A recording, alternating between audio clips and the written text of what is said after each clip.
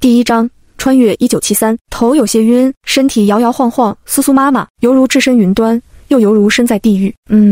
这可能是中了丧尸病毒的副作用。安红豆也没想太多，反正马上就要变身为丧尸了。安红豆闭上眼睛，耐心等待着，但这感觉似乎又有些不同。震惊的同时，安红豆伸手一摸，一片滚烫在他手下起伏，刹那间，如海般不属于他的记忆突然炸裂在他脑海之中，刺得他脑仁生疼。随着一幅幅画面在脑海中闪过，他终于明白自己现在的境地。没错，他穿越了，穿越到末世前1973年，一个和他同名同姓的村姑身上。脑海中刚刚闪过的便是这个村姑的记忆。安红豆是安家小女儿，上面有4个哥哥，安老婆子年近40才得一女，那是捧在手里怕冻了，含在嘴里怕化了，也就养成了安红豆嚣张跋扈的性格。不仅如此，在这个人人都面黄肌瘦的年代，他愣是把自己吃得膀大腰圆，再加上整天也在外面，简直是又黑又臭。安老婆子眼看着这个最疼爱的闺女快要砸到手里，心里头也是着急。前2年灾荒的时候，村里赵家过不下去，求上门来借粮，安老婆子就把主意打到了赵家3子赵有良身上，给自家闺女定了个亲。眼看着孩子年岁也到了，安老婆子就请赵家人过来商量2个孩子的婚事。安红豆和赵有良被打发出门之前，赵有良给安红豆递了杯水，然后就把她带到了后山。当然，赵有良此举绝对不是对安红豆有什么心思，而是为了把她推给别人，好名正言顺地退掉这桩婚事。安红豆不知道沈相之为何会在这里，也不知道他们是否是串通好的，但事情到了这一步，他可不是原主，一门心思全都在赵有良身上。安红豆刚穿越过来，又接收了大量不属于自己的记忆，思绪非常混乱，稍有不慎就被人钻了空子。趁他不注意，沈相之结实的胳膊一揽，2人便换了位置。安红豆脖梗突然一疼，终于抵抗不住，直接昏了过去。反正我们家不能要这么个破鞋的儿媳妇儿。他安红豆和新来的知青大白天的就在后山钻小树林子，咱们村可是许多人都看到了的。你们家红豆长这么丑，我们家有良能娶她本来就很吃亏了，现在她连个干净的身子都没有，想要我们家有良娶她，做你们的春秋大梦去吧。吵吵嚷嚷的声音让人头痛，安红豆猛地睁开双眼坐了起来，入眼的便是坑坑洼洼的泥巴墙，脖梗处疼得厉害，仿佛被什么东西砸过一样。他看了看周围，终于想起来自己已经穿越了的事情，连忙低头检查手腕，还好手腕上的那颗红痣还在。安红豆感受了一下空间的存在，这才终于放心下来。这里面可是装了他在末世收集的所有物资，是他安身立命的资本，这要是丢了，估计他哭都能把自己哭死。我呸你个老东西，马翠莲，你说谁是破鞋呢？自己的亲亲闺女被人这样骂，安老婆子当然不会罢休，当即指着马翠莲的鼻子骂了回去，你才是破鞋，你全家都是破鞋，一个脚底生疮头顶流脓的破烂货，说话不过脑子的白瞎玩意儿。安老婆子一蹦三跳的劈头盖脸就是一顿骂，这辈子要是论骂架，她还没服过谁呢，只把马翠莲一张老脸骂得惨白，捂着胸口直喘粗气，要不是被身后的赵有良搀扶着，怕是早就被气得摔在地上起不来了。我不跟你说，你把你闺女叫出来咱们当面对质，我就不信她都跟人干了那种龌龊的事情，还被村子里那么多人抓了正着，她安红豆还有那个脸嫁到我们家来霍霍我儿子。马翠莲也知道自己肯定是骂不过安老婆子的，也不敢再说脏话，反而摆出事实好好说道，村子里这么多人都看着呢，安红豆做了什么事情是大家有目共睹的，今日你们安家若真不同意退亲，我拼了不要这张老脸也得闹到公社去，让公社的干事们好好给我们评评理，给我们做主啊。马翠莲说着哭了起来，哭的是一转3个弯，那叫一个可怜。安老婆子心道不好，赵家若真来强的她还真不怕，但马翠莲来这么一出卖可怜，再加上自家闺女身上发生的事情，大家肯定都可怜她呢。其实发生了这种事情，照她看来，退亲无疑是最好的打算，就算闺女强硬着嫁到赵家，赵家人恐怕也不会给她什么好脸，但闺女被她养得娇气，脾气又倔，她喜欢赵有良许久，此刻昏迷还未醒来，自己若是擅自做主把婚给他退了，等他醒过来了，怕是要好一番闹腾。马翠莲是哭得可怜，旁边看热闹的村人议论纷纷，无疑不再帮老赵家说话。安老婆子一双眼睛滴溜溜的乱转，突然心中一动，道：你个老东西，少在我老婆子面前卖可怜了，说起来我都要好好问一问你们，今日我们2家一亲，我闺女可是跟着你儿子赵有良一起出去的，如今我闺女发生了这种事情，你家赵有良却不在身边，肯定是你儿子想退亲又不想赔我们家粮食，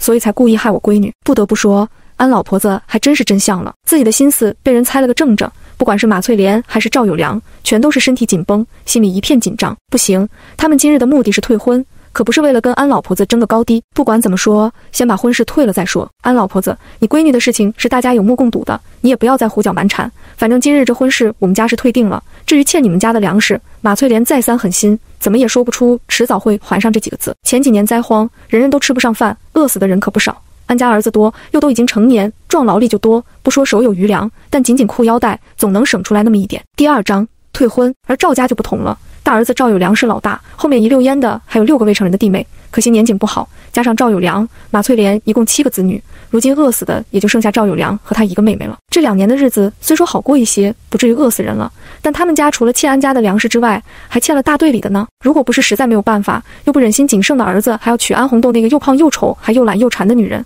他们母子也不至于弄出这么个馊主意，先毁了安红豆再退亲，这样才有理由不还安家的粮食。话到嘴边，马翠莲话音一转道：至于欠你们家的那20斤粮食，就当是给我儿子的补偿了。毕竟这件事情，我儿子才是最大的受害者。受你娘西痞，我闺女跟你儿子出去了一趟，你们害了我闺女不说，还想霸占我家的粮食，老娘今天飞活劈了你们这对贱人母子！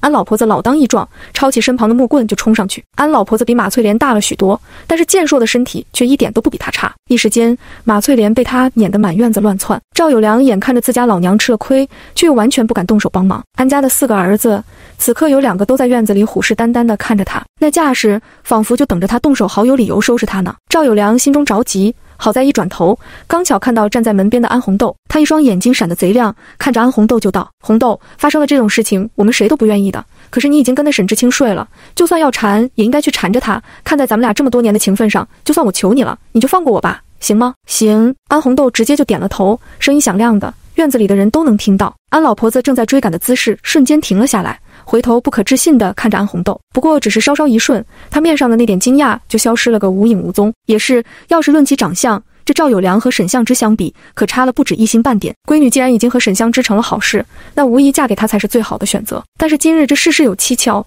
说不定还真是马翠莲母子早就算计好的，让自家闺女毁了名声失了身子，就这么放过这对母子。一辈子没吃过亏的安老婆子可太不甘心了。正在安老婆子左思右想的时候，又听安红豆开口道：退亲可以，把我家的粮食还了。别人不知，安红豆可是有原主所有的记忆，前后一联系，今日的事情明显就是赵有良给他和沈相之下个套。20斤粮食他不稀罕，但就如安老婆子所想的那样，就这么放过这对丧心病狂的母子，那是不可能的。要了原主一条命，这20斤粮食也仅仅只是个开始而已。安红豆同意退亲的时候，赵有良心中欣喜若狂，但当听说要还粮食的时候，他又瞬间犹如坠落地狱。自家要是有粮食，他还费事巴结的整这么一出做什么？赵有良突然朝着安红豆走过去，在离他极近的距离停下，低声威胁道：红豆，你们可不要欺人太甚，看在咱们俩这么多年的份上，别怪我没提醒你一句，你和沈相之的事情是在搞破鞋，你如今还能安稳地待在家里，是因为咱们村民丰纯良，没有人去举报，可是你别惹急了我，若不然那你就去举报好了。安红豆似笑非笑地看着他，哦，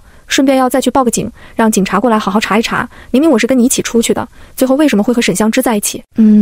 他刚醒过来就去找了赵有良给自己端水的那只大碗，可惜已经被洗过了，混合在厨房里的一众碗筷之中，根本让他分不清楚是哪一个。若不然他直接拿了含有药的碗去报警，还至于和他在这里啰嗦半天？不过安红豆也自信，赵有良是绝对不敢让警察介入此事的，一来是他做贼心虚，二来他也解释不了，原主明明是和他一起出去的，在原主和沈相之在一起的这段时间里，他又在做什么？果不其然，赵有良紧张了，不就是20斤粮食吗？我一定会还给你们家的。赵有良怒道：那我就等着，不过你可得快一点，毕竟谁家的日子都不好过，20斤粮食不是个小数目呢。安红豆道：有良，你说什么呢？赵有良还没来得及说话，马翠莲就不甘心地吼他：若是舍得那20斤粮食，那他们今天又弄这一出是为了什么？马翠莲不知道赵有良威胁不成反被威胁的事情，赵有良却不想再继续纠缠下去，走过去拉着马翠莲：妈，欠债还钱理所当然，咱们是借了他们家的粮食，就算红豆对不起我在先，但咱们欠他们的也得还上，要不然儿子这辈子也不会心安的。此时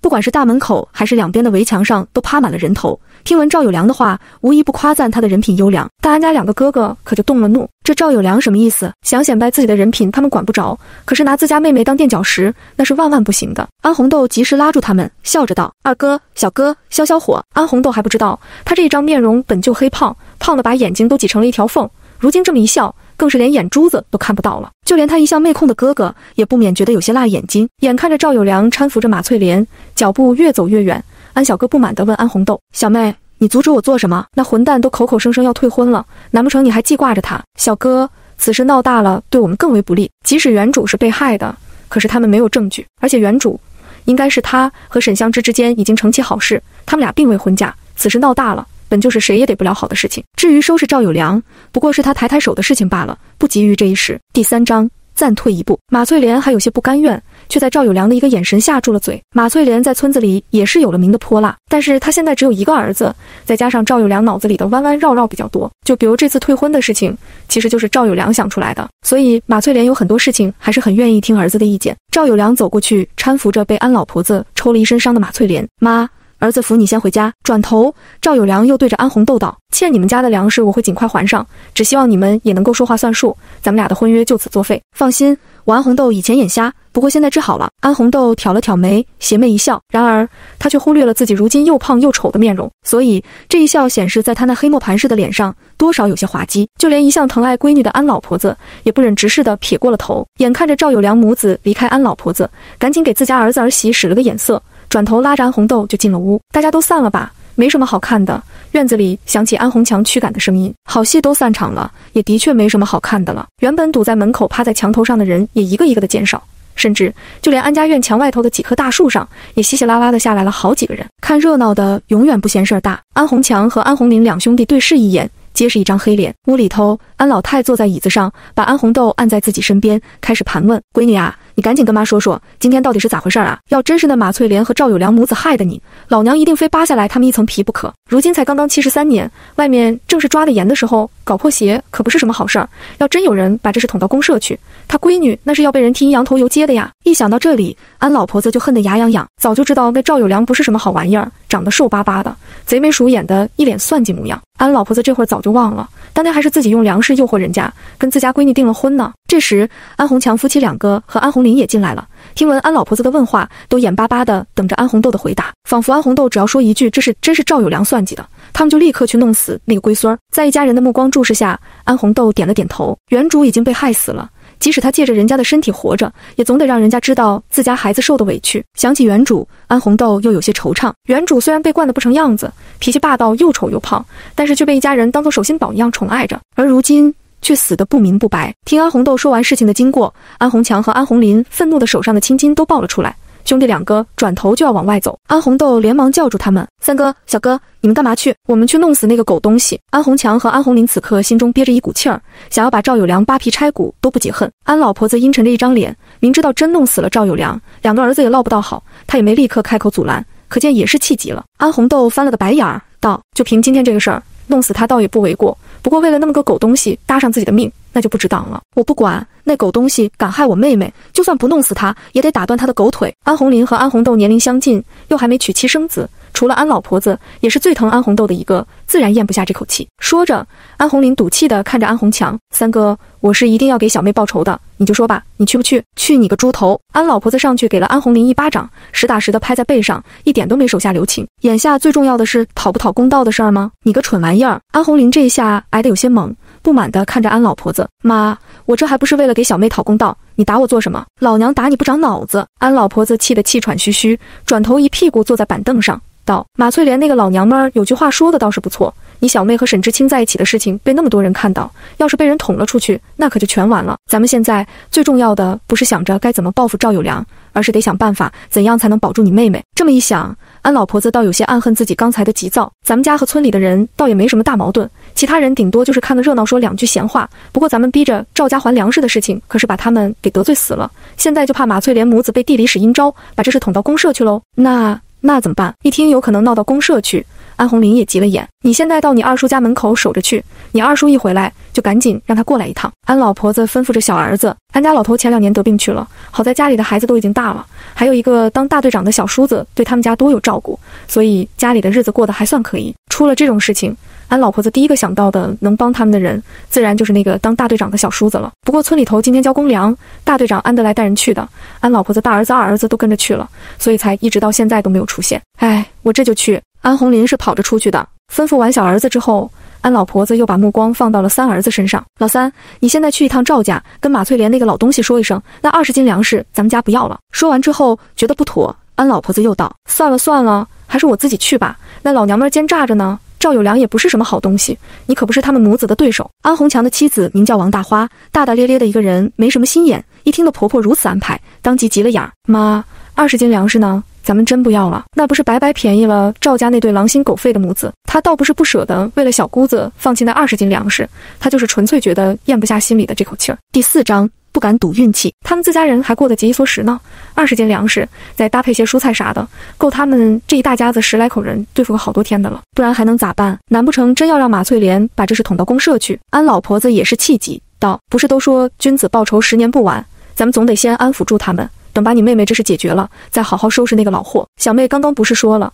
今天这事全是赵有良做的手脚，他们现在心里虚着呢，也不敢闹出去。安红强皱眉道。安老婆子叹了口气，都说狗急跳墙，20斤粮食不算多，但也不少了，万一他们舍不得粮食真捅了出去呢？反正不管怎么说，安老婆子可不舍得拿自家闺女出来赌运气。安老婆子出门之后，王大花一双眼睛滴溜溜的乱转，转头就也想往外走。安红强叫住他，家里头现在是正多的时候，不在家老老实实待着，又出去乱窜什么？王大花这人有个毛病，没事就爱出门遛弯，几个老娘们扎堆在一起，嘴碎又八卦。现在这种状况，不用想都知道，村子里估计都在八卦他们家的事情，外人看笑话也就算了，王大花这个女人，难不成还想这时候出去说自家八卦？你这人会不会说话？什么叫出去乱窜？我这是出去打听打听情况，总得听听村子里都是怎么编排这件事情的。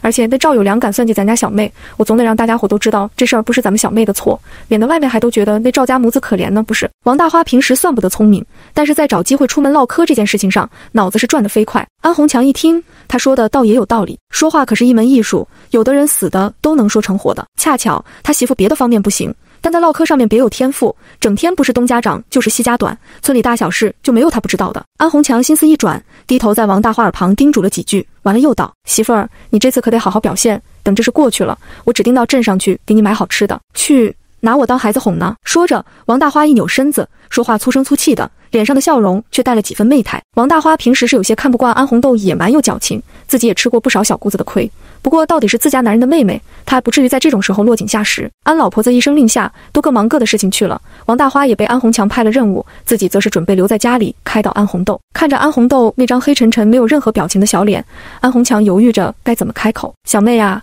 事情走到这一步，这件事情最好的解决方法就是你和沈知青赶紧结婚。安红强倒不怕沈相之不愿意娶安红豆，两人已经有了夫妻之实，结婚的事不赶紧办了，捅上去谁也吃不了好果子。不过考虑到自家小妹很有可能对赵有良那小子余情未了，安红强干脆又哄道：“你看哈，那沈知青虽然看起来不怎么强壮的样子，但身高上可是压了赵有良一头呢，还有那长相也远远是赵有良比不上的，再加上人家有文化，又是城里来的知青，说不定以后还有机会回城呢。到时候小妹你还能跟着他去城里，以后就是个城里人了，多好啊！”这么一想，安红强甚至都觉得今天这事实在算不上是坏事，还是好事呢。凭良心说，就他小妹这个长相，连赵有良都看不上她，如今能配个城里来的沈知青，那是占了老大的便宜了。安红强本来想发挥自己的3寸不烂之舌，怎么都得劝自家妹妹放弃赵有良那个狗东西，接受沈知青，奈何一抬头就看到安红豆正目光悠悠地看着他，眼睛虽小却黑沉沉的，再加上那冰冷的面容，让安红强一瞬间不敢开口了。安红强这时候还不知道，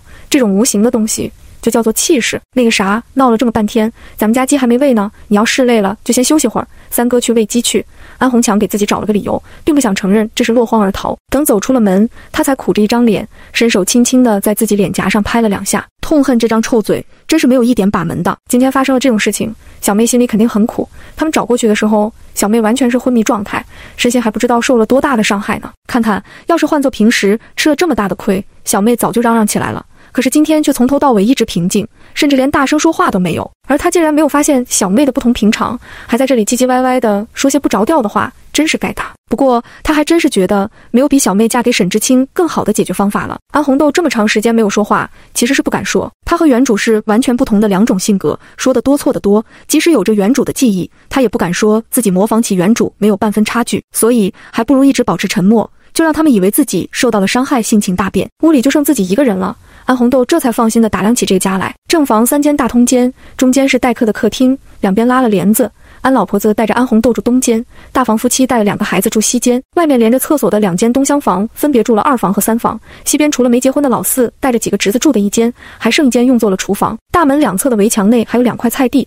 安老婆子带着安红豆住的这边算是最大的一间了，但是被一个大大的粮仓占了大半。这一家住的还真是足够拥挤，不过也没办法，这个时代好多人都是这样住的，特别是家里人多的人家，有个能睡觉的地方，有口饭吃就不错了。安红豆大概的看了一下，没走几步路，但身体却难受的厉害，特别是2条腿酸疼酸疼的，提不上一点力气。第5章，算什么孤儿寡母？安红豆脑海中瞬间想起了自己刚穿来时的记忆，黝黑的大脸盘子上也不免带了几分不自在的表情。也不知道赵有良下了多少猛药，他脑海中全是沈相之被原主用力摁倒的画面，挥之不去。操，真是要了老命！一个人再也待不下去的安红豆猛地站起来，扭头就往外走。小妹，你去哪儿？看着安红豆走得飞快的背影，刚捧着骨壳出来的安红强连忙问他，在家憋得慌，出去走走，三哥不用管我。安红豆脚步没停，转眼的功夫就没了身影。小妹，安红强还想叫住他，可惜没来得及。今天的事情发生在中午，闹到现在，他们家人连午饭都没吃上呢。最重要的是，这事儿在村子里正是热度最高的时候，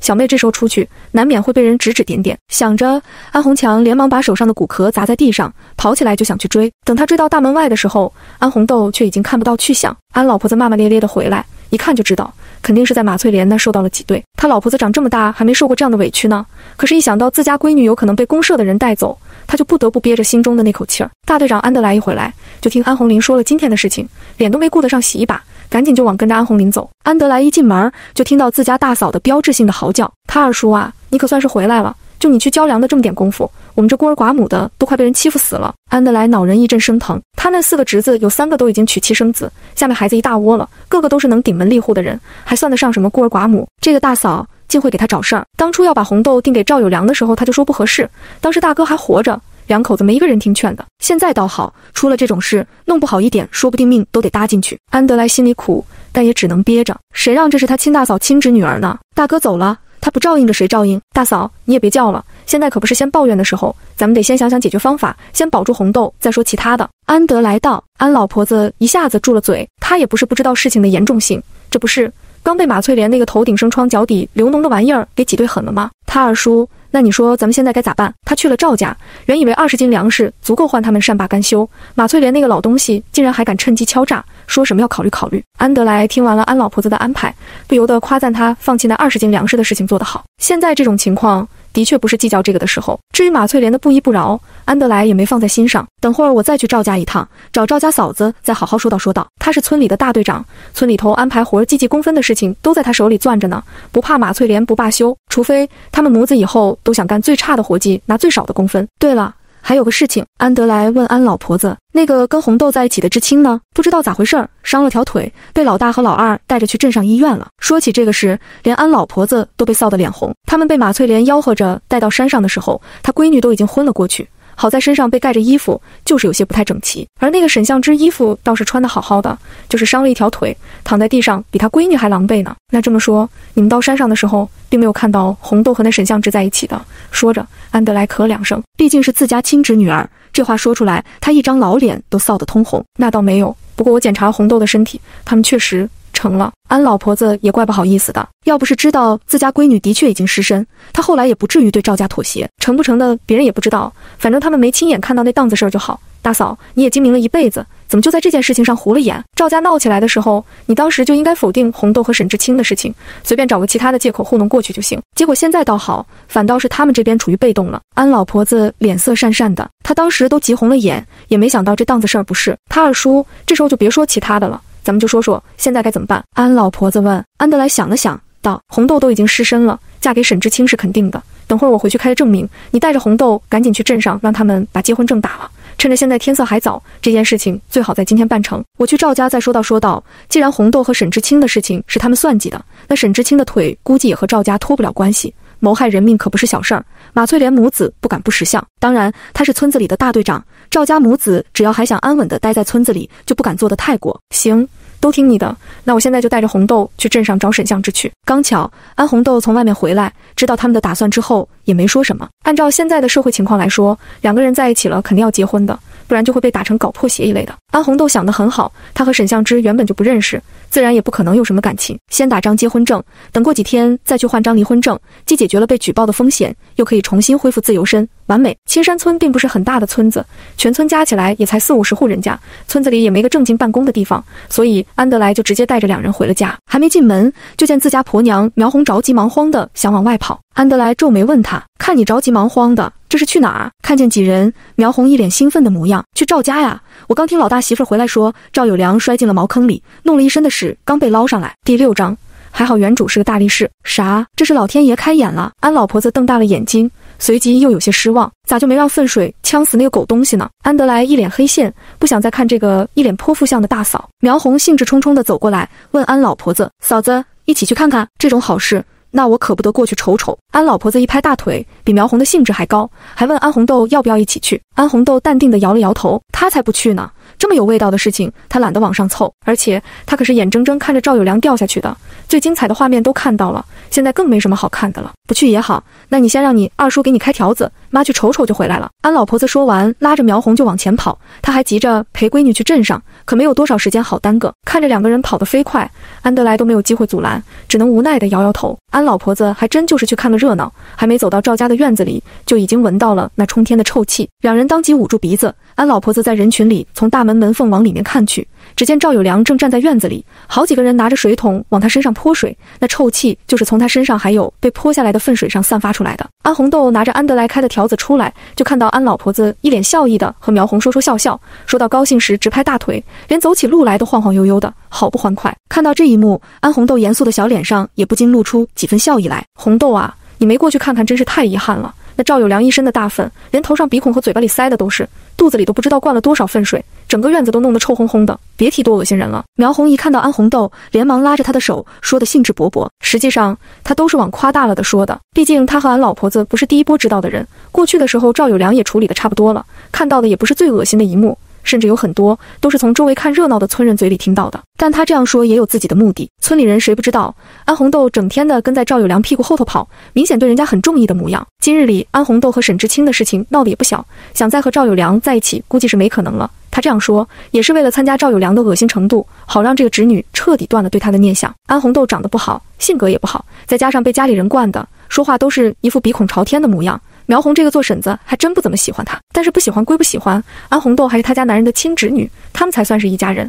安红豆要是在发生了和沈知青的事情之后还去纠缠赵有良，那丢的还是他们整个安家人的脸。安老婆子活了几十年，不是听不出来苗红故意夸大的语气，但这刚好也是他所满意的，所以他不止没有生气，还跟着附和。两个人你一句我一句，越说越欢快，全都是贬低赵有良的话。说到尽兴时，安老婆子还忍不住骂上两句。赵有良家的茅坑也不大，可他是被什么东西给绊倒一脑袋插进去的，所以在里面也是好一番挣扎才被救了上来，再加上原本就憋得够厉害，还在院子里冲了半天的凉水，又面对人的指指点点，愣是让这个20来岁的壮小伙子也经受不住，两眼一翻昏了过去。这可就急坏了老娘马翠莲，慌慌忙忙的过来找大队长开条子去镇上医院看看。可事情往往就是那么不凑巧，安老婆子和苗红两人骂得正尽兴，也被马翠莲听了个正着。熊三丫，你个老泼货，就会背后说人坏话算什么本事？听着前面那两人对自家儿子的贬低，马翠莲心里此刻有种快要喷火的冲动，怒气冲冲地对着安老婆子的背影怒喊。这一声怒喊吓得安老婆子一个哆嗦，回头一看是马翠莲，想都没想便回道：什么叫背后说人坏话？老娘当着你的面一样说你坏话，反正你们母子也不是什么好东西。安老婆子年龄可不算小了，就算是长辈见了她，也多是叫一声的发家的，对她直呼姓名的还真没几个。马翠莲以前也都是客气的称呼一声嫂子，这一次实在是被她气得太狠，再加上自家儿子着实倒霉透顶，她实在是忍不住，说又说不过，一着急起来，竟然冲着安老婆子就动起手来。怒气促使之下，马翠莲的动作极快，快的安老婆子只能看见她朝自己扑了过来，想躲却来不及。就在安老婆子以为自己肯定要摔一跤的时候，就感觉身子一轻，整个人都被抱了起来，直接移了一个位置。而冲她而来的马翠莲收身不及，猛地往前趴去，狠狠地摔了个狗吃屎。安老婆子回头看着一脸谨慎的闺女，面上一脸懵逼。等反应过来之后，安老婆子连忙松了口气似的拍了拍胸口，庆幸道：闺女，妈以前只知道你力气大，没想到身手还挺利索，还好还好，要不是你及时拉我一把，马翠莲这一撞，老婆子我估计非得掉半条命不可。苗红也从愣怔中回神，张了张嘴，却一句话都说不出来。他刚刚可是眼睁睁地看着红豆这妮子一只胳膊揽着安老婆子的腰，轻轻一带，他那大嫂就换了个地方的，看着真不像正常人的速度，就像是练过一样。安红豆学着原主的语气，自大且牛气道：这算什么？这还是我今天没有吃饱，我要是吃饱了，力气还能更大呢。我闺女就是厉害，今天也是耽搁了，弄到现在连午饭都没吃上，不过也来不及了，咱们得先去镇上，闺女你就先忍忍哈。那副哄小孩子的语气让安红豆猛地打个寒战，她不知道自己是不是应该庆幸原主的天生神力，可以让她以后行事更加方便，不必过度掩盖自己的武功。不过让她学原主的样子实在太难了。第7章，翻过2座山。有记忆是一回事，但让自己完全按照另一个人的性格生活，那就太折磨了。思考过后，安红豆还是决定适当的改变一些。人总是会变的，原主以前不懂事，赵有良的事情也可以当做促使他成长的催化剂。妈，我倒是没事儿，就我这体格，多饿几顿也不要紧，我就是担心你，操心劳力了一辈子，这都是该享福的年纪了，还得跟着为我的事情操心。安老婆子一瞬间红了眼睛，她闺女终于长大了，也会说贴心的话了。对比这边的母子女孝，那边的马翠莲可就倒霉极了，冲过来的时候用的力道太大，安老婆子躲开之后，她反倒是收不回力道，狠狠地摔在了地上。马翠莲只感觉自己下巴一疼，浑身也跟散了架似的，等好不容易从地上爬起来，一摸嘴巴，一片血红，我流血了。马翠莲先是猛滴，说话的时候感觉嘴里不对劲，连忙伸舌头舔了一下，这才发现上面的大门牙少了2颗，连说话都开始漏风。这真是意料之外的事情，让听到马翠莲声音看过来的安老婆子和苗红也颇为同情她。特别是安老婆子，年纪越大越知道牙齿的重要性，她自己也掉了好几颗牙了，平时吃东西都不利索，好在她掉的是里面的，说话时看不太出来，不跟马翠莲一样，这2颗牙一掉，硬生生把人都变得滑稽了。想是这么想，但安老婆子的第一反应还是率先撇清关系，你流血了跟我们更没关系，天地良心，我老婆子连一脚都没碰到你一下，不过也是活该，她要是不过来想打自己，也不至于摔成这个熊样。马翠莲都快气疯了，浑身抖得厉害，但是这么大年纪摔一把可了不得，身上疼，嘴巴也疼，整的话都说不完整。这时候有人急急忙忙地跑过来，一眼就看到这边的场景，问道：马婶子，你不是过来找大队长批条子吗？怎么成这样了？安老婆子怕马翠莲赖上自己，连忙道：她跑得太快，自己摔的。这话说的倒也不假，他只是没说马翠莲为何跑得这么快而已。来人也有自己的理解，赵有良到现在还昏着没醒过来呢，马婶这个当妈的心里着急跑得快也可以理解。可怜天下父母心，最疼儿子的果然还是老母亲，感叹了一句，来人赶紧上前扶着马翠莲：婶儿，我知道你心里着急，但是也要注意自己的身体，有良这样还需要你照顾呢，你要是再摔出什么好歹，这个家就剩月一个女孩子了，又能顶什么用？趁机安老婆子拉着安红豆的手，悄悄跟苗红打个招呼，赶紧走了。等走出了村子，安老婆子才继续道：闺女啊，咱们今天可算是把马翠莲给得罪狠了，到了镇上之后，得赶紧把你们结婚的事情落实下来才行，不然妈还真怕马翠莲背地里使坏。我听妈的。安红豆道：记忆力，那沈相之长得倒是还不错，清冷的气质，一副文质彬彬的模样，刚好长在了安红豆的审美点上，结个婚也未必就是坏事。不过安红豆低头看了看自己这雄壮的身体，不由得有些心虚。好吧，不能不承认，对他来说不是什么坏事，但对沈相之来说可能还真不是什么好事。就他自己看着这么一副身体都有些倒胃口，更别说在后山时被原主强行按倒的沈相之了，也不知道中午的事情会不会给人家留下什么阴影。想到那一幕，安红豆都忍不住脸红。虽然按倒沈相之的人是原主，但是施行暴力的却是自己。当时他迷迷糊糊的刚穿越过来，也不知道自己在做什么，只是跟着身体的本能走。他不知道是不是应该庆幸自己此时皮肤黑，脸红也看不出来了。青山村位于山窝窝里一个非常偏僻的地方，想要出去得先翻过2座大山才能进入去镇上的大道。也正是因为如此，这些年不管外头怎么乱，这里都非常太平。当然这也是建立在村子里的人都很团结的基础上，平时里的小打小闹也没有人坏到非得要人命的地步。但这次不一样，涉及的是安老婆的最疼爱的小闺女，再加上马翠莲母子连下药这样的龌龊事都能干出来，谁知道他们会不会更加丧心病狂。所以为了预防后面的麻烦，再加上自家闺女都已经那样了，也只有将错就错，赖上沈知青了。安老婆子心中也不是没有担忧，自家闺女长得不好，那沈知青却跟天上的人似的，他们就这样兴致冲冲地奔着结婚去了，人家沈知青还未必会同意呢。可现在也没有其他解决的办法，安老婆子也只能打着走一步算一步，先到了地方再说的念头。安老婆子心事重重，再加上路不好，一个不小心脚下一滑，差点摔倒。妈，小心一些。幸好安红豆就在他旁边，担心他这么大把年纪走不好山路，所以就特意关注了几分，也及时扶住了安老婆子，才避免了他摔一跤的惨状。自从你爸去了以后，我这都好几年没出过村子里，年龄越大，腿脚也越不好使，也不知道还能有几年活路。安老婆子今年都57了，活了这么些年，心里头也没啥遗憾，唯一放心不下的就是这个被他娇惯着长大的闺女了。孩子刚出生的时候年景不好，又是早产，身体弱的就跟个猫似的，那会儿给他接生的婆子都说也不知道能不能养得活。安老婆子和安老头也怕闺女长不大，所以打小就对他多宠爱几分，事事依着他的来。没想到这孩子后来越来越壮实，又天生一副大力气，养得比几个儿子都壮。开心的同时，这也是安老婆子的遗憾，把闺女养成了黑熊壮，后来就担心孩子嫁不出去，这才趁着赵家过不下去的时候给他定了赵有良。第8章懒得出奇。虽然这事儿有趁火打劫的意思，但凭良心说，要没有他们家的20斤粮食，再加上平时的一些接济，就他们赵家那一家的懒货样，说不定早都饿死完了。没错，村子里其他人家都没有饿死的，为啥只有赵家饿死了人？就是因为他们家人懒，还懒得出奇，懒得要命。当初日子刚不好过的时候，别人家都进山找吃的，偏就他们仗着吃大锅饭一动不动。后来大锅饭解散了，别人家好歹都有填肚子的东西吃，就他们家一干二净，孩子都饿死好几个。要不是自家闺女实在拿不出手，安老婆子瞎了眼也看不上这样的人家。安老婆子想着，这样好像又太贬低自家闺女了，赶紧打住自己的念头。她闺女虽然长得不好看，但是力气大呀，也不是没有长处的。现在一想，那沈知青虽然长得好看，但是一副弱鸡鸡的模样，和他闺女真是绝配。安红豆可不知道安老婆子心里的想法，还以为她是累了，干脆蹲在安老婆子前面。妈，我力气大，你要是累了就趴上来，我背着你走吧，不然就他们这个速度，估计得走到深夜了。安老婆子连忙拒绝，这孩子竟干傻事儿，你力气再大，还能背着你老娘我翻山越岭不成？不是安老婆子不相信安红豆，而是这路途远，又是翻山，她就算不胖，也有110来斤呢，背着她翻过2座山，得累成什么模样？说完，安老婆子看了看天色，面上也有着一丝担忧。你二叔还说让咱们最好今天把你结婚的事情敲定了呢，被马翠莲那老东西一耽搁，我看这事还真有点悬。安老婆子叹了口气，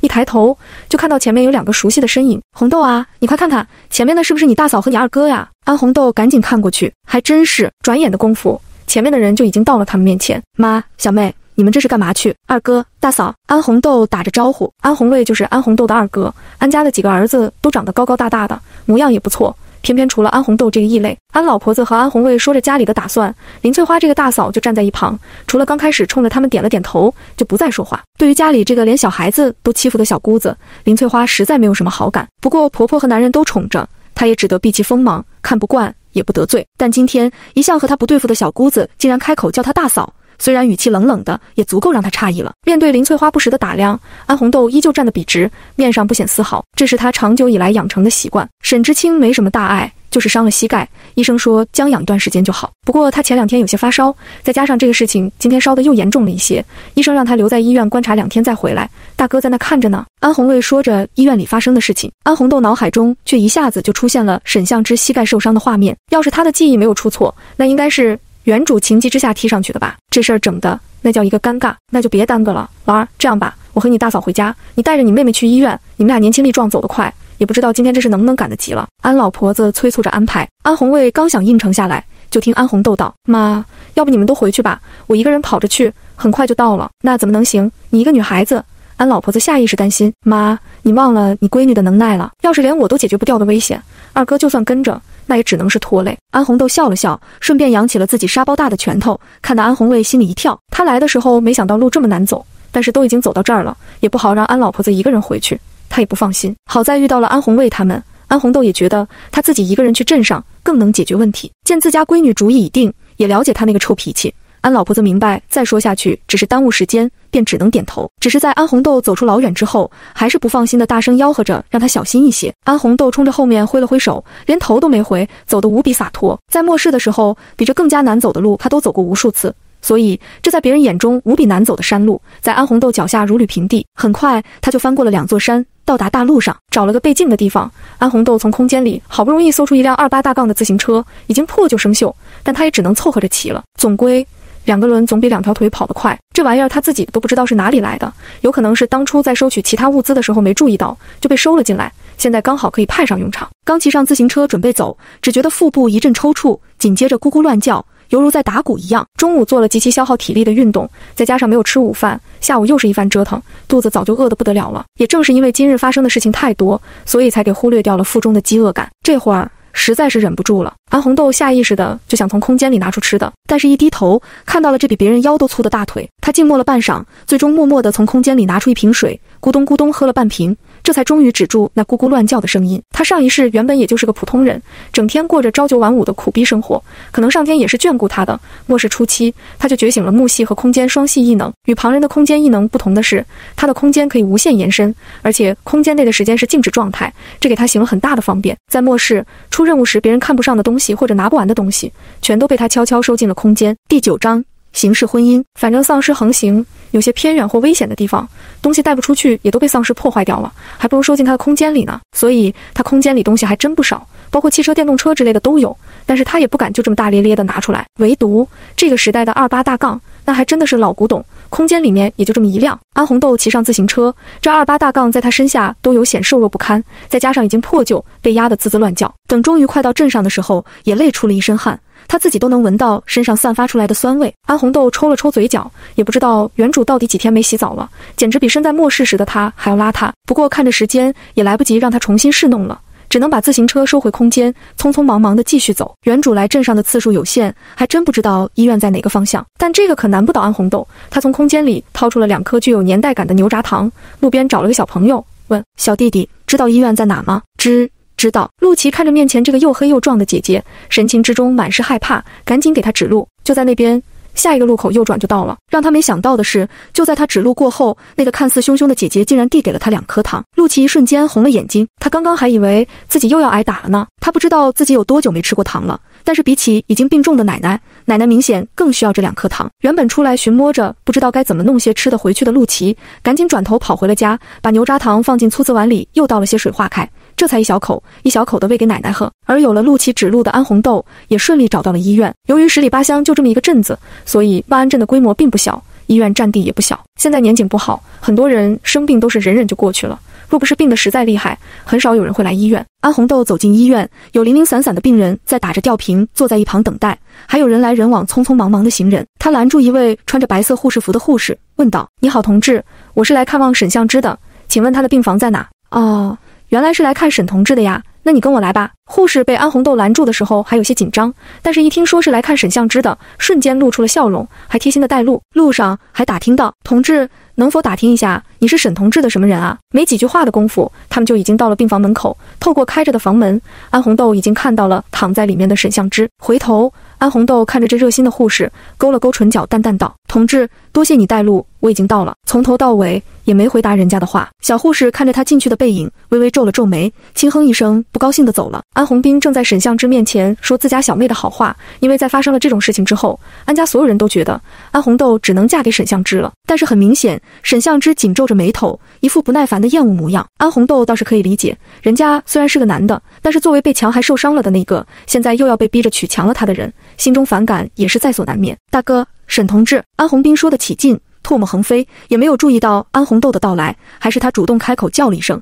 安红斌这才注意到自家小妹的身影。小妹，你来了呀，我正在和沈同志说你呢，你来了正好，你们俩赶紧先聊聊，大哥出去看看有什么吃的没有。安红斌抹了把脑门上并不存在的虚汗，匆匆忙忙地离开了。在人家沈同志面前说了这么半天，人家从头到尾都闭口不言，态度非常明显，其实他自己也蛮尴尬的，但是他又有什么办法？妹妹是亲的，又发生了这样的事情，错还不在人家沈知青，他也只能好言好语地哄着，只求自家妹妹不要真的砸手里才好。安红斌跑得飞快，安红豆就站在病床尾部，沈相之目光冷冷地看着这个女人，恨不得用眼里的刀子杀死她一样。安红豆无奈地耸了耸肩，走过去坐在刚刚安红斌坐过的地方。你来做什么？想要我娶你那是不可能的，你趁早死心。沈相之自幼长得出色，家世优越，从小就是人人追捧的角色，追他的小姑娘恨不能排满整条街，奈何他一个都没看上，千算万算怎么也没算到自己保留了20多年的童子身，竟然栽在了这么个黑胖丑手里。最丢人的是，他还是下面的那个，想想他就难受。安红豆也没多说，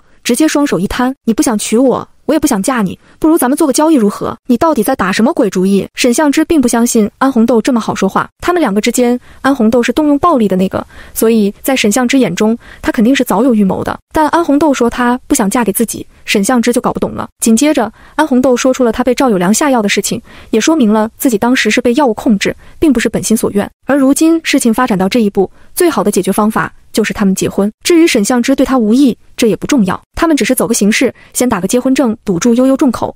等过2年，他们谁若是先有了喜欢的人，大可以离婚就是。听完安红豆的安排，沈相之冷笑一声：你想的倒是挺美，过2年再离婚，说的倒是容易，万一到时他不想离婚呢？又说不定这是本身就是一个阴谋，他只是想骗自己跟他打了结婚证，把结婚这个事情做实。安红豆也很容易就想通他的顾虑，道：你要是不放心，担心我赖上你，我们可以签个协议，说明是假结婚不就行了？若是放在后世，这个协议肯定是不奏效的，现在有没有效安红豆也不知道，但是他可以确定，既然说好了是形式婚姻，到了他想离婚的时候，他也绝对不会多做纠缠。第10章，结婚有条件。见沈相之不说话，安红豆又道：今日你不在，所以不清楚，村子里发生了许多事情，赵家和我们家经此一事结亲不成反成仇，此事既然又是赵有良算计的，说不定他接下来还有什么损招等着我呢。而你已经和我是一条船上的蚂蚱了，此事不解决，他报复我家的时候也不可避免的会连累到你。安红豆这话不算威胁，他只是摆出事实。沈相之也明白这个道理，他这几日身体不舒服，就跟大队长请了假，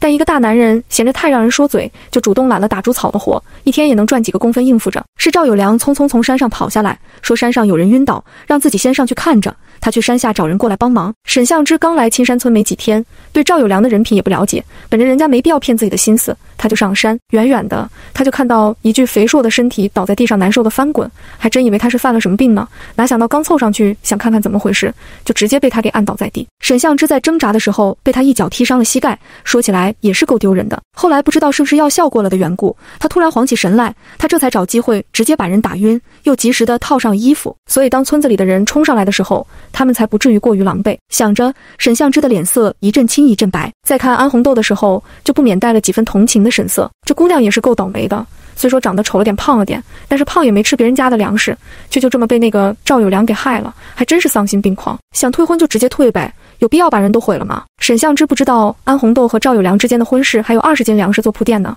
所以非常不理解赵有良的这种行为。一番思索过后，沈相之也知道在这个时代女孩子未婚失身是多么大的屈辱。事情已经发生，他也是愚蠢上当才上了山，总不能全当作是人家的错，自己也有一定的责任。沈相之终是妥协道，结婚的事情我同意了，结婚证也可以立刻就打，但是我还有个条件。说完，沈相之目光灼灼地盯着安红豆。安红豆理解地点头，行，你说到底人家才是最无辜的人，也不知道发生了这个事儿有没有给人留下什么心理阴影之类的。想着，安红豆的眼神落得就有些不太是地方。沈相之也发现了他的目光，身体顿时一紧，某个地方还在隐隐发疼，赶紧道，结婚以后我会承担起自己应该承担的责任，但是你不能干涉我的生活。行，这刚好也是我要说的。安红豆道。沈相之这才松了口气，离婚的事情他倒是没有想过，就他这如今的情况，要是再弄出离婚的事情，还不知道被人怎么攻击呢。左右他也从来没想过自己会结婚，结婚也算是意料之外的事儿，只要对方别太做，大家各过各的生活，他也不是不能忍受。他这人自幼就比较独怪，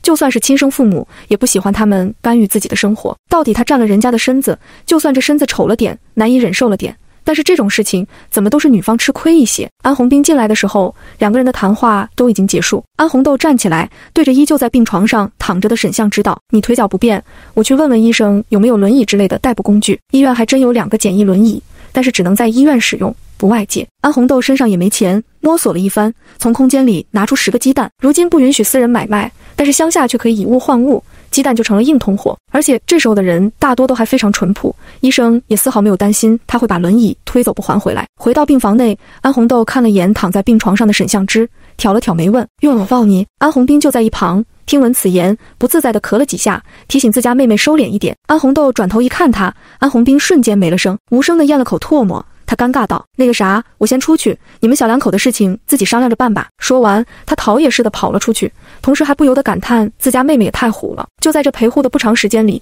他面对沈知青那张冷脸都不敢说话，红豆这小妮子还敢开这样的玩笑，不知道该不该夸她一句胆大。不知道安红豆是不是在开玩笑，沈相之还是黑了脸，不用，你扶我就好，他只是伤了一条腿，还没残废。不过安红豆还真不愧是青山村一霸，中午刚发生那样的事情，连他这个大男人都还挺不自在的，他一个女人反倒比他还要洒脱。细想两人之间的事情，除了在性别上自己占了优势，其他的还真没半点占便宜的，反倒是这黑胖丫头能嫁给他，怕是半夜都要笑醒了。还真不是沈相之自恋，哪怕看在别人眼中，这事儿怎么都是安红豆占了便宜。安红豆的确是一时嘴贱出言调戏一句，但看沈相之黑了脸，他也没说其他，过去扶着他从病床上下来，坐在了轮椅上。安红豆推着他就出了医院。安红斌从拐角处露出脑袋，看着这一幕露出欣慰的笑容。他还一直担心沈知青不愿意娶自家妹妹呢，如今倒是可以放下心来了。73年来打结婚证的人还真不多，传统的都是办个婚礼，在别人眼中就已经是合法夫妻了。万安镇也没个正经办理这些的地方，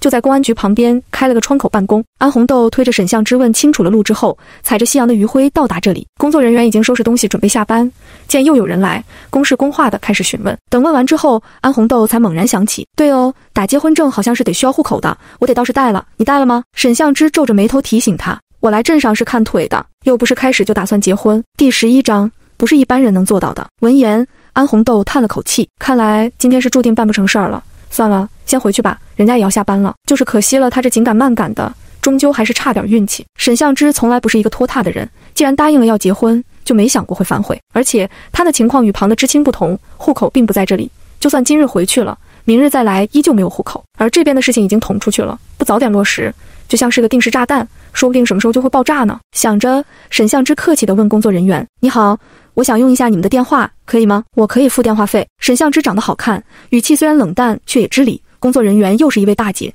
就算仅仅只看她这张脸，也愿意给她一个面子。沈相之拨通了一个号码，张口就道：“我现在要结婚，但是户口不在这边，打不了结婚证，你帮我处理一下。”对面的人不知道说了什么，沈相之只是嗯了几声，然后就挂了电话。等一下吧，沈相之只是说了一句，也没有解释原因。安红豆倒是不急，笔直地站在那里等着。没过多久，电话再次响起，是工作的那位大姐接的，然后就直接打了结婚证。70年代的结婚证像是小学生的奖状一样，安红豆拿在手里左看右看，新奇不已。回去的路上，安红豆调侃道：“看不出来啊，你还挺有人脉的，打结婚证都不需要带户口，这可不是一般人能做到的。不过你这么厉害，到我们这个小村子里做什么知青啊？上山下乡支援建设的口号喊得再好，农村也和城市比不上，而被分派下来的知青大多都是城市里的待业青年，为了消耗城市负担，才被打发到乡下来。沈相之连这样的事情都能搞定，应该不缺一份工作才是。那他这下乡的行为就有些耐人寻味了。才刚拿到结婚证，就忘记了我们互不干涉对方生活的约定。”沈相之语气淡淡问。安红豆嘿嘿笑了2声：“那倒没有忘记，这不就是好奇吗？你不说也行，反正也跟我没关系。”比起在安家人面前，反倒是在沈相之这里，他才更加洒脱。毕竟他刚穿过来，多少有些担心他们认出自己并不是原主来。回到医院，安红兵还在病房里等着。此时的天色已经完全暗了下来，一看到他们回来，安红兵就格外热情，又是关切地询问沈相之的腿还疼不疼，又贴心地问他们有没有吃饭。在得知他们还没吃饭之后，就主动起来去帮忙打饭。安红兵走到门口的位置，突然停住脚步，回头叫道：“小妹，你先出来一下。”安红豆从穿越到现在，除了昏睡过去的那会儿休息了一下，其他时间全都在忙忙碌碌中度过。原本还想靠着椅子打个盹儿，但听到安红兵叫他，也只能站起身来，朝着门口走去。“大哥，做什么？”安红豆问他。安红兵给他使了个眼色，两人一起又往门外走了几步。他还朝门内看了一眼，确定沈相之并没有注意到他们这边，这才问他：“怎么样？那个结婚证打了吗？”安红豆点了点头，从怀里掏出被折了好几下的结婚证递给安红兵。安红兵也没客气，接过来左右上下都打量了一番，也没看懂个什么东西。他是家中老大，但倒霉的一天学也没上过。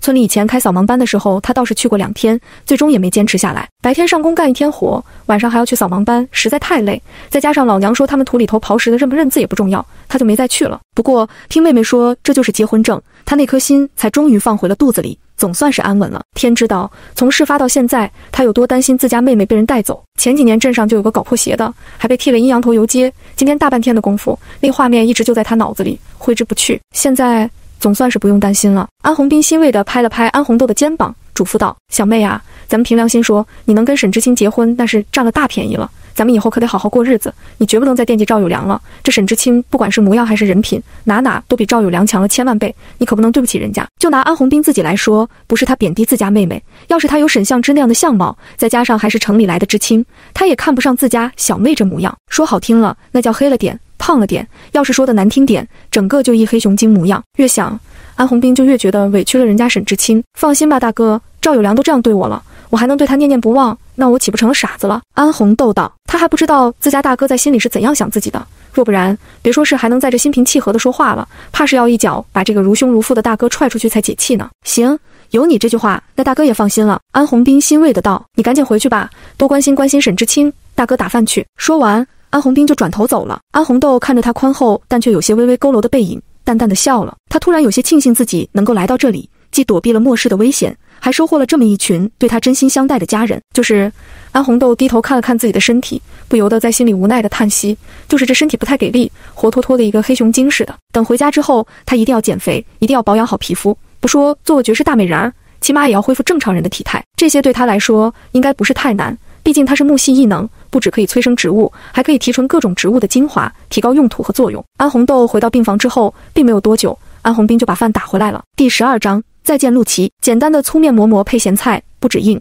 而且拉嗓子。只有沈相之这个病号比他们多了一碗稀饭。安红豆虽说从末世而来，但是有空间与木系双系异能傍身，从来没缺过吃喝。猛地一吃这么难吃的东西，难受的几乎要咽不下去。不过为了不露馅，他还是勉强吃了半个，把另外半个分给自家大哥了。安红兵对于自家小妹的饭量可是很了解的，别说一个嬷嬷了，就算再来2个也不够他填饱肚子的。可是今天竟然只吃了半个，让他不敢置信。安红豆的一句减肥，引得2个人都看向他。安红豆本不想理，但他们的目光太过灼人，他只能抬头问：有问题？安红斌摇了摇头，兴奋道：小妹真是长大了，减肥也好，减肥也好，减肥成功了，跟沈相之说不定还能更相配一些，以后也不怕沈知青反悔把他给抛弃了。不过就是不知道小妹这个减肥能坚持几天，因为以前也因为赵有良的嫌弃下决心减过，最终都是以失败告终。倒是沈相之让人刮目相看，长得白白嫩嫩的，一副吃不了苦的模样，但吃着这么难吃的饭菜也没有半分不适。但他的目光却让安红豆不解，那副看着他欲言又止的模样，仿佛想说什么又说不出口。安红豆也没管他，吃完了往椅子上一躺，闭眼休息。半夜里，安红豆被一阵呼噜声吵醒，很明显这是自家大哥发出来的，因为沈相之还睁着眼睛，不知道是还没睡着，还是像他一样被呼噜声吵得睡不着。明明很困，但是一闭眼睛，那呼噜声就好像被放大了无数倍，全世界只剩下这么一个声音，无法入眠。安红豆干脆睁开眼睛也不睡了，一转头就看到沈相之正看着他，目光一动不动。那个，我说和你互不干涉彼此的生活，不是因为你胖，他要真喜欢瘦的，追他的也不是没有。沈相之咂巴了下嘴，话好像也不能这么说，他不喜欢瘦的，但是也不喜欢胖的呀。活了这么些年，他从没想过自己喜欢什么样的女孩，以前只想过不喜欢别人加入他的生活，不喜欢别人动他的东西，因为会使他烦躁，无法平静下来。而今他依旧没想过让谁加入自己的生活，但现在又好像不能不去想。沈相之也不知道该怎么说，心里无端的有些烦闷，干脆道：你就算减肥成功了，我也不会喜欢你的。说完之后，他又觉得这样有些太打击人了，反悔收回这些话，好像又给了对方希望。沈相之干脆双眼一闭，也不说话了。安红豆微张着嘴巴，他这是听到了什么？沈相之该不会以为自己减肥是为了他吧？真是天大的误会，他只是想做个正常人，拥有一个正常的身体。看了看自己这一身肥肉，肉多了行动不便不说，还会给身体造成各种负担和疾病，所以他纯粹是为了他自己的健康和美丽着想。安红豆觉得自己应该和他说清楚这个事情，免得他心中误会。2个人既然打了结婚证，就算为了应付别人，也肯定要在一起生活一段时间。若是他心中认为自己惦记他，肯定也不利于以后的相处。但他还没来得及解释，沈相之好像就已经睡着了。安红豆也不得不被迫放弃解释。安红斌的呼噜声依旧很大，他无奈地叹了口气，从空间里找出2个耳塞，直接把耳朵堵住，这才渐渐陷入沉睡。病房虽然是双人间，但是只住了沈相之一个病人，另一个病床空置着。安红斌原本打算是想让安红豆去床上睡的，但安红豆已经在椅子上睡着了，他怕打扰了安红豆的休息，所以只能自己霸占了床。自家妹妹起床气有点大，这是家里人都知道的。他想等小妹夜里醒来了再和她换地方睡，没想到的是这一睡就到了天亮。清晨他清醒的时候，安红斌已经把饭给打回来了。安红斌身上也没带多少钱和票，在伙食上只能凑合着，所以今天的早饭和昨天的晚饭也没什么区别，唯一的区别大概就是沈相之多了个鸡蛋。小妹，妹夫还得在这里再住2天，这2天就你留在这里照顾他吧，等会吃完饭我就回家去了，等过2天能回去的时候，我再和你二哥过来接你们。安红斌说着，冲安红豆眨了眨眼，示意他趁着这2天时间好好和沈知青培养一下感情。都说患难见真情，沈知青伤了腿，小妹留在这里伺候他，可不正是培养感情的好时机吗？秋收刚过不久，马上就要准备种麦子了，地里头还得收拾一下，他赶着回去上工分呢，可没有时间在这里多做耽搁。安红豆点头，行，我知道了。对于安红斌的挤眉弄眼，安红豆视而不见。他想的是，安红斌走了也好，一来是这儿根本不需要这么多人照顾，还有就是晚上的时候他可以一个人霸占一张床，还不用再听那惊天动地的呼噜声了。安红豆送安红斌走出医院，刚想转头回去，就看到一个身影冲着自己跑过来，嘴里着急地叫着姐姐姐姐。安红豆一下子认出对方就是昨天给自己指路来医院的那个小孩。叫我？安红豆指着自己询问对方。陆琪慌忙点了点头，一脸期待地看着他。安红豆确定对方的确是来找自己的，接着问道，说吧，找我什么事儿？陆琪有些犹豫，紧张的手指都扣在一起。安红豆也不着急，就那么站在那里看着对方纠结不已。过了好半天，对方才鼓足了勇气，低声道，姐姐，我奶奶生病了，需要吃一些有营养的东西，我能不能跟你再换一些昨天的那种糖？陆琪家里以前是资本家，现在倒霉的也最厉害，家里人就剩下他和奶奶2个人了，奶奶年纪大了还生着病，可是他没钱带奶奶来医院，甚至就连吃口饱饭也非常艰难。第13章，胖不是没有道理的。无奈之下，他就想到了昨天给了他2颗糖的那个姐姐，想着他能够轻易地拿出2颗糖，身上一定带着更多糖。姐姐虽然长得凶了一些，但是能给他2颗糖，一定是一个好人。他家里还有一些东西不敢拿出去换吃的，因为怕别人抢走，但是他愿意换给这个姐姐。那种糖安红豆空间里多的是，倒也不稀罕。不过他还是问陆琪，你想拿什么东西跟我换？陆琪做贼似的左右瞅了瞅，然后一把拉起安红豆往一边跑去，直接跑到了小巷子里之后，他这才停下脚步，把手伸进口袋里拿出一个东西，是一个金戒指，上面雕刻着镂空的牡丹花，一眼看上去富丽堂皇，牡丹花尽显富贵之色。这可是个好东西，貌似他空间里也收了许多金银财宝，时间太久远了，再加上在末世这些都没用，他自己几乎都快忽略了。安红豆在心里打定了主意，等回去以后一定要抽个时间好好的整理一下空间。不过钱这个东西可不嫌多，而且这个世界和他在末世所待的世界并不同，应该是属于平衡世界之类的。想来以后应该不会和那个世界一样那么倒霉的出现末世吧。安红豆想把戒指拿过来仔细看看，但是陆琪明显防备的一缩手，你要是愿意换，我就把戒指给你。陆琪看起来胆子不大，也可能被人欺负过头了，所以才会如此警惕。安红豆无所谓的收回手，问他，你想换多少？陆琪先是伸出了自己的10根手指，随后想了想，又道，我想换20颗糖。这年头的糖可不便宜，除了要钱之外，还得要糖票才能购买。不过一个金戒指只换20颗糖，还是安红豆占便宜了。安红豆点了点头，可以。你是只要昨天的那种糖，还是其他的都要？陆琪的眼睛瞬间一亮，我都可以的，最好是奶糖。这句话说的连他自己都心虚起来。不过他也只是试探的询问，因为还不知道对方有没有。听说奶糖只有一些大城市里的供销社才有，他从来都没吃过，只是奶奶身体好的时候听他讲过，那滋味真是听得他心动不已。让陆琪没有想到的是，安红豆甚至都没有犹豫一下，便点头同意了。真的吗？你真的同意了？那你什么时候可以给我？陆琪脸上露出大大的笑容。安红豆想了想，道，你在这里等我一会儿，我去给你拿。安红豆倒不是真的看上了他一个金戒指，只是看着孩子着实有些可怜罢了。再说他的善心可不是白发的，不是还得了个金戒指吗？安红豆象征性的回医院转了一圈，再出来的时候，2个口袋已经装得鼓鼓的了。回到小巷子里，安红豆从口袋里把东西全都掏出来，一股脑的全都递给陆琪。你要的糖数数看够不够。安红豆拿出来的糖和供销社里的不太一样，除了牛轧糖包装的完好之外，水果硬糖和奶糖全都是没有包装的，堆在一起包在一张油纸里。不过看数量也只多不少。够了，谢谢姐姐。陆琪慌着就把东西接过来往自己口袋里装，然后把金戒指塞到安红豆手里就跑。喂，我还会在这里待2天，你要是想换其他东西也可以过来找我。安红豆的声音落在陆琪耳中，使得他跑走的脚步一顿，却也只是回头冲着安红豆笑了一下，并没有回答什么，转头就跑走了。安红豆也没有在意，他只是觉得这么一个小孩子能随意的拿出一个金戒指，他家里肯定还有其他的好东西。如果他需要找人换东西，那倒不如找自己换，反正他不会亏待了对方，也不会对他起什么坏心，起码在安全上有保障。安红豆低头看了一眼手心里的金戒指，好看是挺好看的，就是不适合这个时期带出去，一转手就把它收进了空间。早饭还没吃呢，安红兵临走的时候给他留下了一些钱和粮票，但是却不多，处于饿不死也绝对吃不饱的状态。安红豆想，或许他得想办法弄一些钱和票才是。空间里的东西虽然多，但想在这个世界生活，总还是得有些这个世界的钱财才方便。就如同现在空间里的吃的太显眼，肯定是不能直接往外拿的。左右思量了半天，为了保险起见，他还是决定去医院的食堂里打饭。从空间里搜罗出来2个符合年代感的搪瓷杯，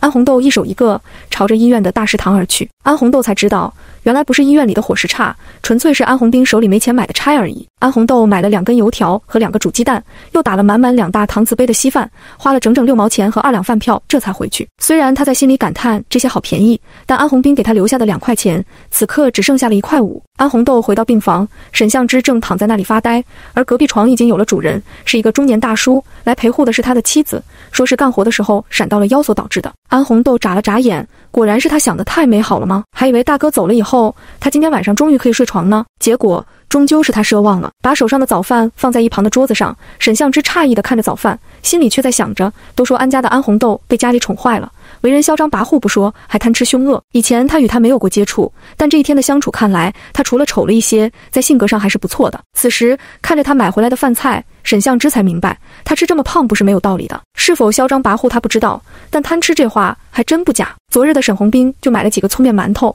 回来，还抱怨医院的伙食实在贵，而在看安红豆所买的饭菜，估计用去的价钱得是沈红兵买来的2-3倍。第14章操蛋的时代。正想着，安红豆已经拿过2条油条和鸡蛋，全都放在了他手里，道：赶紧吃饭吧，你伤了腿，发烧又才刚好，总得吃些有营养的，好好养养身体。这些你先凑合着吃，等中午我再想办法看能不能弄些有营养的东西回来。”说完，安红豆就捧着搪瓷杯喝起粥来。医院的粥并不浓稠，就像是一大杯水，上面飘着几粒被熬散架了的米粒。沈相之微张着嘴巴，一句话也说不出来。原来是他误会他了，并不是他贪吃这些看起来就不便宜的食物，是他特意给他买的。眼看着安红豆几口就把粥给喝完了，沈相之白嫩的俏脸红了红，把手上的油条和鸡蛋分出一半递给他，道：“给你吧，粥水不挡饿，我也吃不了这么多。”安红豆淡定地放下手上已经空了的搪瓷杯，却没有去接油条和鸡蛋，反而淡笑着看他：“就这么点东西还吃不完？你不会是在担心我饿肚子吧？这油条可没有后世的那么实在，小小的一根，农家土鸡蛋的个头更加不大，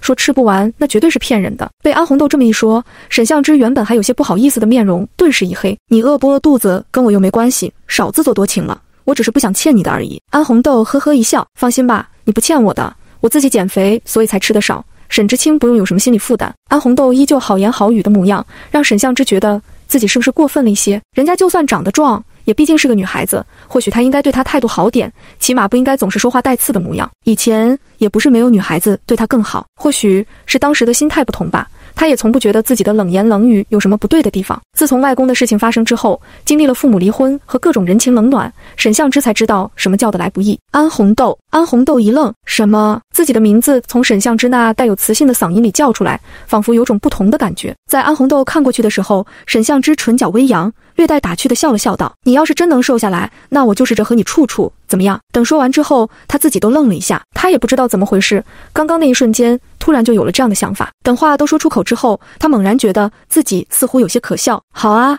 这可是你自己说的，不能反悔哦。这一刻，安红豆只当他是在开玩笑，觉得自己肯定瘦不下来，他却没想到在沈相之这里，从决定结婚的那一刻就没想过离婚的事儿。两个人说话的声音都不大，隔壁床的人或许听不清楚，但是他们脸上的笑容却可以看得清清楚楚。也有可能是安红豆和沈相之这一对差异如此之大的人太过奇怪，隔壁陪护的崔大娘看着安红豆的目光也跟着奇奇怪怪的。安红豆能明显地感觉到对方对自己的不喜，但她也没说什么，做自己的事情，管别人怎么想。吃完早饭之后，安红豆把碗筷洗了回来，就见沈相之眉头紧皱地坐在那里，面上一副纠结又隐忍的模样。怎么啦？不舒服？安红豆走近了问道，心里却以为是他腿疼呢。沈相之摇了摇头，嘴上虽然没说什么，面色却开始发红。安红豆一下子明悟了，想上厕所，也是一个早上都快过去了，他又喝了那么大一杯清汤寡水的稀饭，不想上厕所才怪。果然，沈相之犹豫之下还是点了头。安红豆笑了一下，想上厕所就说呗，那有什么不好意思的？说着，安红豆就去拿尿壶。别！沈相之连忙叫了一句，道：“你扶我过去吧。”病房里还有另外2个人呢，中间就拉了个帘子，一点隔音都没有。他内心的羞耻心不允许他在别人面前用尿壶，那哗啦啦啦的声音太伤自尊了。那我去把轮椅推过来。安红豆也没勉强，直接出去推轮椅。等把他推到厕所门口的时候，又是一阵尴尬。安红豆再厚的脸皮也不好意思众目睽睽之下进男厕所。同样的，沈相之亦是，最终还是拜托了一位手脚健全的大哥扶他进去的，才避免了这一番尴尬。把沈相之重新推回病房，又伺候着他躺好。安红豆身上出了一身的汗，再加上原主几天没洗澡，他几乎都能闻到自己这一身的味儿有多么刺鼻。想了想，安红豆道：“我等会儿要出去找个地方洗个澡，你有什么需要的或者想吃的吗？我顺道给你带回来。”沈相之摇了摇头：“我无所谓，你给我打杯水放这里就好。”他是被安家的2位大哥从山上直接送到这里来的，身上也没带什么钱和票，现在吃的都是安红豆买的，他哪能再让人家花钱给他带东西？想到这里，沈相之突然有些不好意思：“那个，我知青典里还有一些钱和粮票，等回去了我会把钱还给你的。”就算已经打了结婚证，他也总不能吃软饭占人家这个便宜。不看其他的，单单指这一点，安红豆就觉得这沈相之果然比赵有良更像个男人，就这么几顿饭还想着还给自己。再看看赵有良的是什么东西，吃了人家的东西不算，最后还把人家姑娘害得那么惨，真是丧心病狂的玩意儿。突然觉得让他摔屎坑都便宜他了。这个不急，反正咱俩也勉强算是一家人了，以后分不清楚的多的是，不差这1-2顿饭。毕竟以后有一段时间都要在一个锅里吃饭的人。沈相之也明白这个道理，便不再说话，但他也有自己的坚持，他是个男人，不管什么时候都不能占女人的便宜。安红豆给他打好了水，就直接出了医院，在镇上转悠了半天，把镇上的大概局势也摸了个遍。澡堂子倒是找到了，身上也不差洗澡的那2分钱，但是很可惜他没有澡票。这可真是个操蛋的时代，干啥都要票，没有票洗澡都成了困难。第15章终于能洗澡了。在澡堂子门口转悠了好半天，安红豆瞄上了一位刚从里面出来的胖乎乎的大姐。这位大姐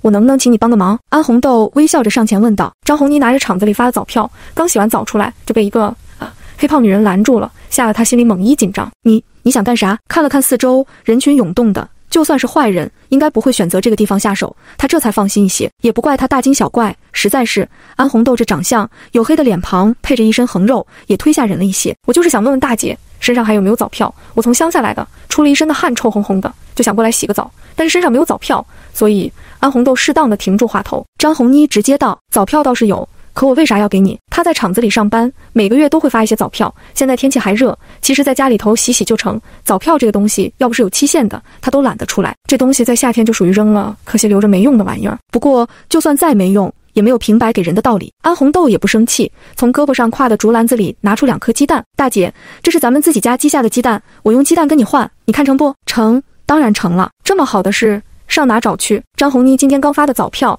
还都在身上揣着呢。见状连忙问安红豆：大妹子，一个鸡蛋1张，你要几张？多谢大姐，我要2张就好。安红豆道：她今天先用掉1张，还有1张就留着备用。张红妮有些失望：大妹子，这早票乡下可不好弄，你要不要多换几张？大姐，我今天刚发的票，日期都好的，能用1个月呢。安红豆依旧只是淡笑道：我也不经常来城里，有2张就够用了。他们家人多，院子里搭个澡棚子，要不是眼下回不去，他还真用不着早票这个东西。安红豆把2张早票拿在手里就想走，却被张红妮给拉住了。大妹子，你这篮子里还有东西吗？倒是还有些鸡蛋盒。安红豆眼睛瞬间一亮，但出口的语气却是犹豫又为难。大姐问这个做什么？张红妮同样亮着一双眼睛，拉着安红豆就往一旁走。大妹子，这人多不方便，咱们到那边人少的地方说去。安红豆洗澡也不急着在这一会儿，就跟着他去了。到了一旁背镜的地方，张红妮这才道：大妹子，你的鸡蛋能不能卖我一些？你看，你卖给供销社也是卖，而且人家还挑3减4的压价钱，你卖给大姐，大姐不压你的价，还给你跟供销社卖出去的一个价，咋样？真是不咋样。安红豆觉得对方可能认为自己有点傻，供销社压价钱是不错，但是人家那是正经门路，没危险的。他们这样私下里买卖，被抓到了是要接受批评再教育的，风险涨了好几倍，却赚不到几毛钱，他图啥？也不是不行。安红豆转了转眼珠子，道：那大姐，你带蛋票了吗？啥？你还要票？张红妮不可置信地瞪大的眼睛。安红豆当即露出了鄙视的眼神。大姐，你去供销社买鸡蛋不要票啊？那你这儿也不是供销社呀。张红妮道。安红豆装模作样地叹了口气，我看还是算了吧，私下买卖被抓到了，可是要被批斗的，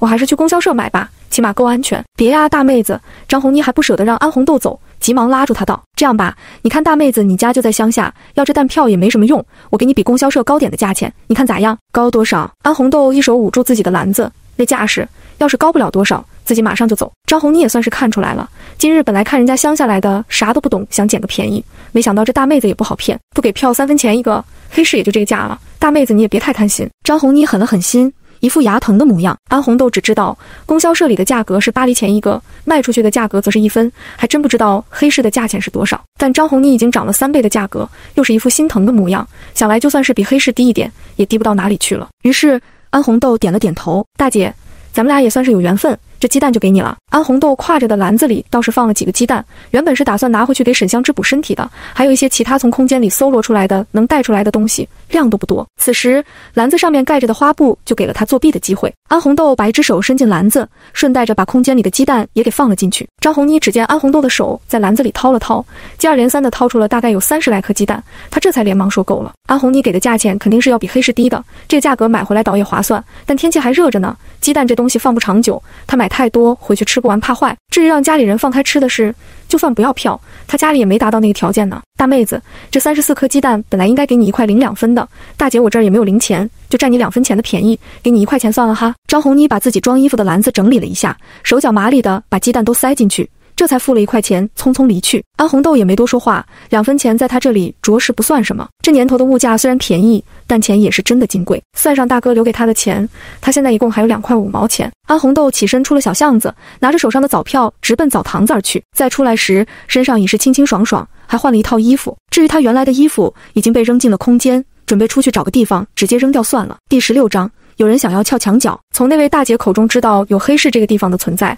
安红豆就一直心动不已。可惜他初来乍到，也不敢贸然行动，所以只能暂时搁置心中的想法。安红豆提着满满一篮子东西回到医院，还没进门，就看到昨天带自己进来的那个小护士正在给沈相之扎针打点滴。隔壁崔大娘也不再是一副用鼻孔看人的模样，几个人说说笑笑的好不欢快。安红豆提着篮子走进去，小护士刚好攥住沈相之的手腕，两只手都是白白嫩嫩的纤细修长，在窗外阳光的照射下，仿若透明一般。安红豆把篮子放在一旁，随意地坐在旁边的板凳上。小护士扎好了针，直起腰，又整理了一下吊瓶，温柔地对沈相之嘱咐：“沈同志，今天还有2瓶盐水要挂，等会儿我会过来查看的。你要是有什么事儿，就叫我一声。”“我知道了，谢谢李护士了。”沈相之清润的声音扣人心扉，听着都觉得是一种享受。但很可惜，李护士的温柔只针对沈相之一个人。在面对安红豆的时候，他脸色虽然不算难看，但也失去了笑意，声音冷冷的，一点都不讨喜。“你应该是沈同志的家人吧？沈同志伤在腿上，而且还有些低烧，现在正是需要人陪护的时候。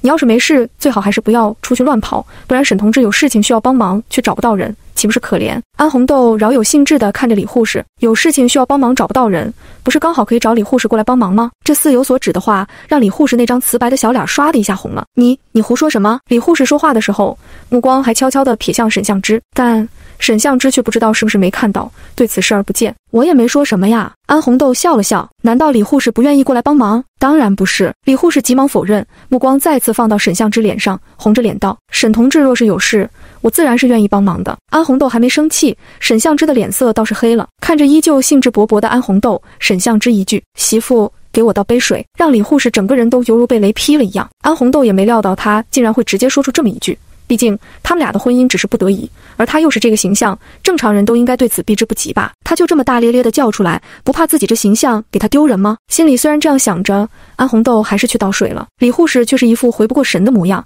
愣愣地问沈相之：“沈同志，她是你媳妇儿？你是在跟我开玩笑吗？”看着眼前芝兰玉树的男人，再看看那个黑熊精似的女人，怎么也想不通，这2个人竟然会是夫妻，甚至他就连他们会是亲戚的想法都没有。毕竟形象差别太大，他以为这女人只是被他家里请来暂时照顾他的人呢。毕竟沈相之这模样与气质，若不知道他只是个下乡来的知青，还以为是哪家的贵公子呢。沈相之淡定的点头：“对，刚结婚没多久，昨天下午出去就是去打结婚证了。”“怎么可能呢？”沈相之的再次承认让李护士眼眶都红了，里面的眼泪要掉不掉的，很是怜人。失落着一张脸，李护士委屈巴巴地看着沈相之：“沈同志，你怎么会娶这样的媳妇？是不是有什么难言之隐啊？”在这时候，他心里还抱着一丝希望，若是沈同志真有什么难言之隐，他可以理解的。他也不介意他结过婚的身份，长这么大第一次遇见一个能让他动心的男人，他愿意等他。而沈相之的面色已经从平淡转为冷凝。“李护士，盐水已经挂好了，你还是去给我需要的人帮忙吧，我这里就不需要你操心了。”拒绝的意思不言而喻。李护士转头偷偷把眼里的泪水硬憋回去。安红豆打水回来，站在门口，刚好看到这一幕。李护士也是一出门，正巧看到在拐角处站着的安红豆，神情一下子从楚楚可怜变成愤恨不已。路过他身边的时候，还故意用肩膀撞了他一下。只可惜，就安红豆这体格，不管用多大的力气，吃亏的也只有他自己。李护士的这一撞，安红豆动也没动一步，反倒让他自己由于惯例的冲击后退几步。好不容易站稳之后，再次愤恨地看了安红豆一眼，这才不甘心地离去。安红豆庆幸还好他手脚稳，要不然这一大杯的开水直接就到他身上去了。刚想进门，又听里面崔大娘在说：“小伙子，我看你长得也是一表人才，怎么就娶了这么个媳妇，跟个黑熊精似的？是不是你家里人逼着你娶的呀？”崔大爷在一旁责怪他：“你个死老婆子，瞎说什么鬼呢？人家娶什么媳妇关你什么事儿？要你在这里多嘴。”崔大娘可不怕他，还道：“我这不是纳闷吗？原本还觉得李护士也挺好，和这小伙子还挺般配呢。我刚开始只以为那女人可能是这小伙子家里的人过来照顾他的，哪想到这么好看一小伙子，竟娶了那么个媳妇儿。”话里句句都是对沈相之的追捧，也是对安红豆的贬低。从昨天穿越到此之后，除了来自自家人的善意之外，他简直感受到了全世界的恶意。他长得丑，他有错呗？招谁惹谁了？这是安红豆平素不找事儿，但也没得让人这样贬低的道理。刚想走进去反击回去，就听沈相之道：“我娶什么媳妇儿那是我自己的事儿，跟你们这些外人无关。也用不着你们多管闲事儿。”安红豆原本窝火的心瞬间就通畅了。“嘿，你这小伙子怎么不懂事呢？大娘还不是看你配了那么个媳妇儿，替你觉得不值吗？”崔大娘感觉自己一腔好心被当成了驴肝肺，心里头还有气呢。第17章天生力气大。沈相之又道：“值不值那是要我自己觉得，而不是要你们觉得。大娘这么好心，怎么不回去把自己家儿女的婚姻也拆了？你这小伙子怎么说话呢？想吵架是吧？”崔大娘一听这话还能得了，立马一拍大腿站了起来。安红豆一看不好，赶紧进来，目光冷飕飕地冲着崔大娘的背影：“想打架？行啊，要不我来陪大娘好好练练。”安红豆把手上的杯子放在桌子上，顺手拿起桌子上的另一个杯子，五指微微用力一捏，好好的搪瓷杯上被他捏出了5个手指印，指印越陷越深，整个杯子都被捏成一团。崔大娘夫妻看得眼睛都直了，直到崔大爷一声怒吼：“够了没有？让你来是伺候我的，不是让你来吵架的。你要是不想伺候，我就滚回家去，少在这里找事儿。崔大娘艰难地咽了口唾沫，再不敢说一句话，老老实实地坐在一旁。安红豆不屑地把已经破坏掉的杯子扔到一旁，她真应该庆幸自己年龄大了，要不然自己直接就打过去了，也不至于浪费了一个杯子。安红豆坐回板凳上，一抬头就看到沈相之那复杂的目光，她知道他在想什么，反正家里人都知道原主力气大，他倒也不用过度隐瞒。我天生力气大。安红豆的语气有着隐隐的炫耀之意。沈相之艰难地点了点头，他早就知道他力气大了，要不然也不至于被他按在地上为所欲为，都无法反抗。他或许应该庆幸，还好昨天他最后晃了神，好让他有机会趁机打晕他，穿好衣服，否则等村民们冲上去的时候，那才叫一个狼狈。中午时，安红豆从自己拿出来的那个篮子里拿出一些小米，对沈相之道：我看医院里可以租炉子自己做饭，我去给你煮点粥喝，你还有没有其他想吃的东西？我不挑，你看着弄就好。沈相知道。安红豆点了点头，就拿着东西走了出去。午饭煮了小米粥，粘稠的米粒飘在上面，还放了一些红糖，甜甜香香的，和医院那快成清水的米汤根本就不是一个档次上的东西。另外还有单独给沈相之热了2个大肉包子。沈相之就是个吃白饭的，有的吃就好，根本就没问东西是哪来的，只是想着自己吃的东西，在心里盘算着回去之后要给安红豆多少钱和票才够。安红豆照旧一碗米汤，因为他要减肥，有空间做后盾，在末世的时候倒还真没挨过饿，反倒是来到这里之后他就没敢饱过，想想还真是够心累的。接下来的时间里也没再出什么幺蛾子，被安红豆这么一下，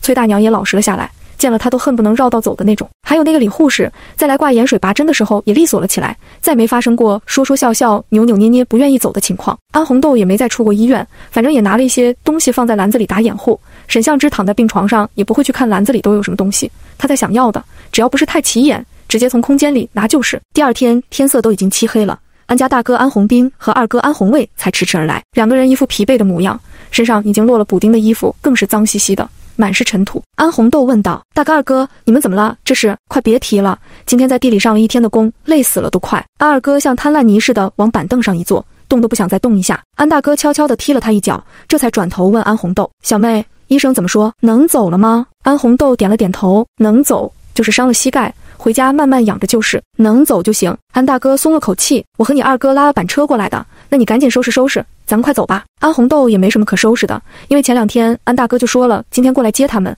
所以白天他就准备好了，只是等了1天也没见人过来，本以为他们可能是有事儿，今天不会来了，没想到来倒是来了，却赶在了天黑以后才到，而且看他们这模样，应该还发生了什么事情，不愿意让自己知道。不用想，肯定是烦心的事儿。安红豆没再多问，安大哥碰了碰安二哥的肩膀：老二，你跟我一块推个轮椅过来去，板车还停在医院外面，从病房出去得有一段路呢。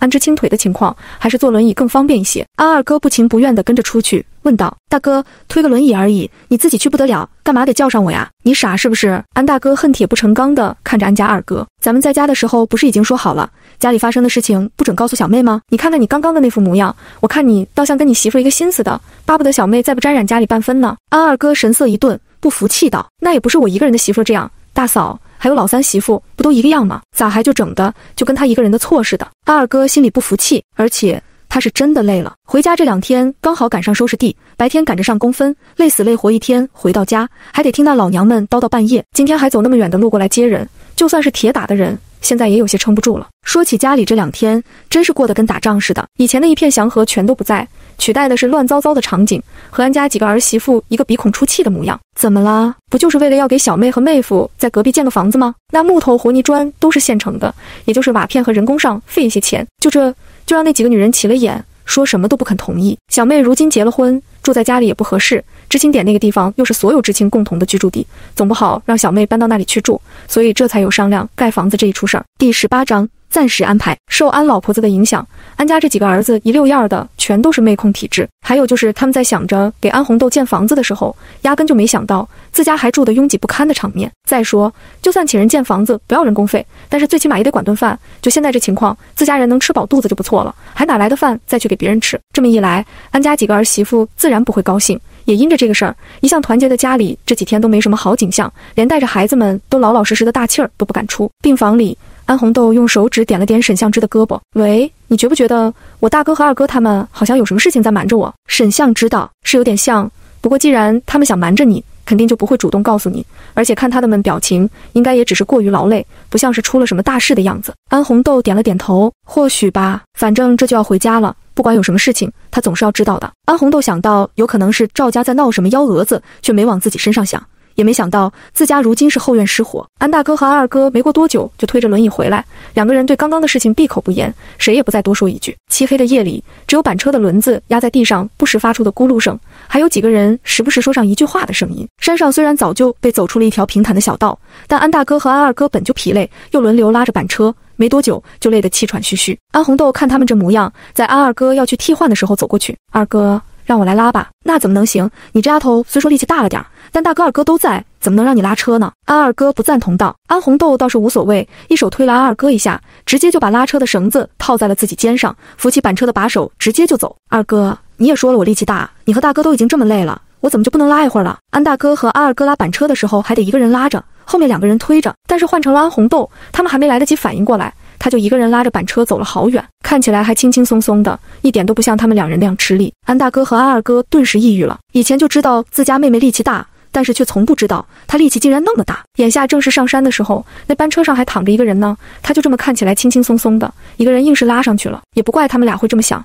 主要是以前的安红豆很懒，明明有着一副大力气，却不愿意干活，能躲着就躲着，左右有家里人宠着，谁也不会指望她一个女孩子赚工分养家。安红豆都已经走出了老远，也没听到自家大哥二哥的脚步声，回头一看，他们俩竟然还站在原地，愣愣的一动不动。安红豆忙叫道：大哥二哥，你们俩干嘛呢？怎么不走了？来了！安大哥拍了二哥一下，示意他赶紧追上去。躺在板车上的沈相之感觉很不好意思，也是不敢置信的仰头看着安红豆，估计是被你吓到了。这话所指的自然是安家的两位大哥，就连他自己若不是亲眼所见，怕是也不会相信一个女人能有如此大的力气。随后沈相之又感叹，知道你力气大，还真没想到你力气竟然这么大，不过也是，毕竟是一只手能把搪瓷杯捏烂的人。安红豆笑了笑，你不知道的那可多着呢，他还有空间，还有异能，要是全在他面前露出来，估计能吓到他生活不能自理。是吗？那我以后可得好好长长见识了。沈相之难得也有被人逗笑的时候。回到村子里的时候已是深夜，一路晃晃悠悠的又躺着，沈相之都差点睡着，直到听到他们说话的声音，他这才睁开眼睛，一看就是熟悉的场景。听着他们在讨论自己去处的事情，沈相之开口道：还是麻烦你们先送我回知青点吧。安二哥顿时怒目相瞪，那怎么能行？你既然和我妹已经打了结婚证，那就是夫妻了，肯定是要住在一起的。就他在知青点的那房子，还是和别人住在一间屋子。要不是这样，安家也不至于筹算着想给他们再建房子。虽然嘴上说建房子用不到什么钱，但是架不住日子过得穷啊。现在谁家不是一分钱掰成两半花？要不是为了自家亲妹妹以后的生活能够安好，他们也不愿意出钱给别人建房子，毕竟自家人还住不开呢。安二哥觉得沈相之怕还是看不上他妹妹，所以才这样安排。沈相之对此很是无奈，只能把目光移向安红豆。他原本就是住在知青点，别说安家房子小，就算房子再大，他也不可能娶了人家闺女就住到人家家里去的，又不是上门女婿。今天天色已晚，他是准备回知青点度先过这一晚。既然同意结婚，那他肯定是会负责的。让安红豆和他住知青点也不现实，好在他来时手上还带了一些积蓄，妥善的安排一下，应该也足够他安家了。安红豆倒是没想这么多，天这么晚，他又拉着沈相之走了那么长一段路，就算力气大也架不住他困呀。所以安红豆最终拍板：大哥二哥，咱们家这么小也住不开，还是先送他回知青点住吧。今天都这么晚了，有什么事情明天再商量也不迟。安大哥想想，倒也是这个道理。行吧。安大哥说着问沈相之：妹夫，你腿这样子，晚上没个人照顾也不行，要不这样吧，我先去和你住着，等你这腿能站起来了再说。多谢大哥好意，不过不用了，我那房间里住了3个人呢，若是有不方便的地方，请别人搭把手也就是了。沈相之连忙拒绝，安大哥的好意他心领了，只是他那呼噜声，他也着实是有些吃不消，而且知青点地方本就不大，他又是与别人合住，贸然让外人住进去也不合适。第19章话里话外。那也行，家里头已经打算给你和小妹另起一间房子，不过这肯定需要一些时间的，你暂时也只能在知青点多凑合几天了。一些小事倒是可以让别人搭把手，就是吃饭的事情可不好解决。这样吧，明日让小妹给你送些饭过来。安大哥自顾自地安排着，在他心里，既然沈相之已经成了自己的妹夫，那和自己就是一家人了，一家人不说两家话，他多顾着一点也是应该的。不过这份热情却让沈相之感觉有些吃不消。送饭的事情也不必了，我以往是和另外几个知青一起搭伙吃的，粮食大家也早就堆好了。我这腿虽然暂时不能上工，但是做顿饭还是不妨碍的，大哥也不必担心我，我若真有需要帮忙的，到时再麻烦你们便是。沈相知道，至于建房子的事情，他倒是没有拒绝，但他也没打算让安家人出这个钱。等房子开始建的时候，他会把钱给他们的。安大哥叹了口气，他本来还想找个借口让小妹多和他接触接触，培养感情呢。既然人家都这么说了，倒也不好硬贴上去。既然你心里都有成算，那我也就不说啥了，反正有事再叫我们就是。一路把沈相之送回知青点，由于这个点里面的人都已经睡觉了，安红豆就没进去，是沈家2位哥哥把沈相之扶进去的。这边他们刚离开，那边沈相之这里就已经炸了锅。知青点里一共有5位男的，除了另外一个已经结婚的，他们4个人住在一间屋子里。安家2位大哥刚离开，张建军就从自己的被窝里露出一个脑袋。老沈，快跟我们说说到底咋回事？你真跟安家那位村霸在一起了？知青点里的单身男士目前3位，因为沈相之已经不能算在单身里面了。他们分别是张建军、还有林向东和周学农。此时一听张建军的问话，另外2人也纷纷抬起脑袋，询问地看着沈相之。沈相之一脸的尴尬，但也只是仅仅一瞬，他面色便突然阴沉起来。到底是谁乱传的话？我那天只是摔了腿，恰巧遇到了安同志，他好心背我下山来着，可能是我太重了，他半路上摔了一跤，把自己给摔晕了过去，然后就有好多人冲上去了，我这腿疼的也没听清楚他们说什么，不过倒是多亏了安家的2位大哥送我去医院，医生也说得亏去的早，我这条腿才能不留下大毛病。沈相之的这一番话也是在心里再三斟酌的，反正不管怎么说都不能承认自己被安红豆占了身子的事情。不过沈相之对张建军嘴里的村霸这2个字倒还是感觉挺诧异的，那姑娘长得是胖了点丑了点，但也不至于叫人家村霸吧。沈相知道这个村子里一共还没半个月，也听身边的人偶尔说过一些关于安红豆的事情，大多都是安红豆又在追着那个赵有良跑的事儿，但他性格一向高冷，别人也不会在他面前说太多，无关人的事儿他更不会放在心上，也就导致了他了解的并不多。原来是这样啊！林向东的目光闪了闪，我就说，虽然你来的时间不长，但咱们知青点里的那几位女生可一直都惦着你呢，你怎么可能放着又美又娇的小姑娘不喜欢安红豆那样的女人呢？周学农也兴致勃勃地坐了起来。那天最先说你们俩厮混的就是赵有良他妈，本来大家还都以为是真的呢，不过村子里这2天都在传，是赵家的人想退亲，所以才乱说。当然这话绝对是安德来这个大队长放出来的，一传十十传百的，反正大家都在八卦，版本多了，倒也不知道真相到底是什么了。这还真有可能。李向东若有所思地点了点头，毕竟安红豆这个村中一霸在村子里是出了名的，赵有良虽说不咋地，但模样也算周正，能看上安红豆才是有鬼了。张建军为人最为稳重，平时也和沈相之走得最近，此时只有他最为关心好友。老沈，既然这是只是误会，我看你最好还是抽个时间和大家解释清楚吧，不然你俩啥事都没有，还被人这样传，毁了人家姑娘的名声也不好。不管这是不是赵家算计的，等事情解释清楚了，赵家也就没有退婚的理由了。最重要的是得把沈相之摘出来再说，这年份名声可是太重要了，又不是什么好事儿，谁也不想成为别人嘴里八卦的对象，怕是解释不清楚了。沈相之却是一副为难的模样，又是懊恼又是悔恨。怎么啦？这话一出，3个人纷纷诧异地看着他。沈相之叹了口气道，在镇上的时候，安家2位大哥说我毁了他们妹妹的名声，导致他被退婚不说，还背上了婚前搞破鞋的名头，赵家母子要去举报我们，所以就让我和安红豆打结婚证。什么？3个人异口同声的声音在黑夜里尤为响亮。那你也同意了？周学农不可置信地问。安家人也太过分了，怎么能趁火打劫呢？你和安红豆有没有什么？难道他自己不清楚吗？林向东也跟着讨伐。沈相之低着脑袋，不然还能怎么办？他们说村子里都已经传开了，赵家人死咬着我们俩有私情不放，现在是10张嘴也解释不清楚的事儿，这种事情也不能全怪安家的人，毕竟不管真假，摊谁身上都落不到好。赵家人要是真去举报了，我也是吃不了兜着走的。所以他又能怎么办呢？黑夜里谁也没有注意到，张建军的目光有些莫名。沈相之这话看似是在诉说自己的委屈，却又对安家有着一点维护的意思，倒是话里话外把罪全都怪到了赵家人头上，这有些不太像一个刚刚被逼婚的人吧，而且娶的还是这么丑的女人。第20章把火引开。沈相之本就是有意引导，自然不会错过张建军的异常，同时他心里也明白张建军性子沉静稳妥，并不如另外2人好糊弄。今天天气不错，月光也照得很亮，所以张建军能够看清楚沈相之目光里的意思。等沈相之把火全都引到赵家人母子身上之后，这才对张建军道：建军，麻烦你扶我起来去上个厕所吧。张建军知道他有话要跟自己说，点了点头，就走过去扶他。2人到了外面，张建军让他靠着墙，自己回屋拿了个板凳。出去的时候，林向东还问他做什么，他借口沈相之心里不舒服，他劝解几句。林向东和周学农倒也理解，作为男人，谁不想娶个漂亮的媳妇儿？如今沈相之却因为这件事情娶了安红豆那么一个黑胖丑，心里不好受也挺正常的。沈相之坐在板凳上，林建军站在一旁，这才出口问他：相之，我也不是非要打听清楚你的事情，只是你和安红豆不会真的。他他实在难以相信沈相之的口味竟然那么重，可是他又解释不了沈相之一言一语全都是把火往赵家母子身上引的行为。若真是像他所想的那样，安红豆与沈相之早有私情，那这件事情赵家母子才是受害者吧？那又岂不是说明沈相之人品有问题，他这个朋友交错了？张建军不说是个多么正直的人，但他三观还是有的，让他做违心的事情，那他可不愿意。特别是沈相之现在的目的，明显是想利用知青点的人帮他做宣传，用以对付赵家母子。沈相之早就想过这件事情瞒不过张建军，两人虽然认识的时间不长，但是缘分这种事情很难说，他们就是很投缘。他也相信沈建军的人品不会出去乱传闲话，所以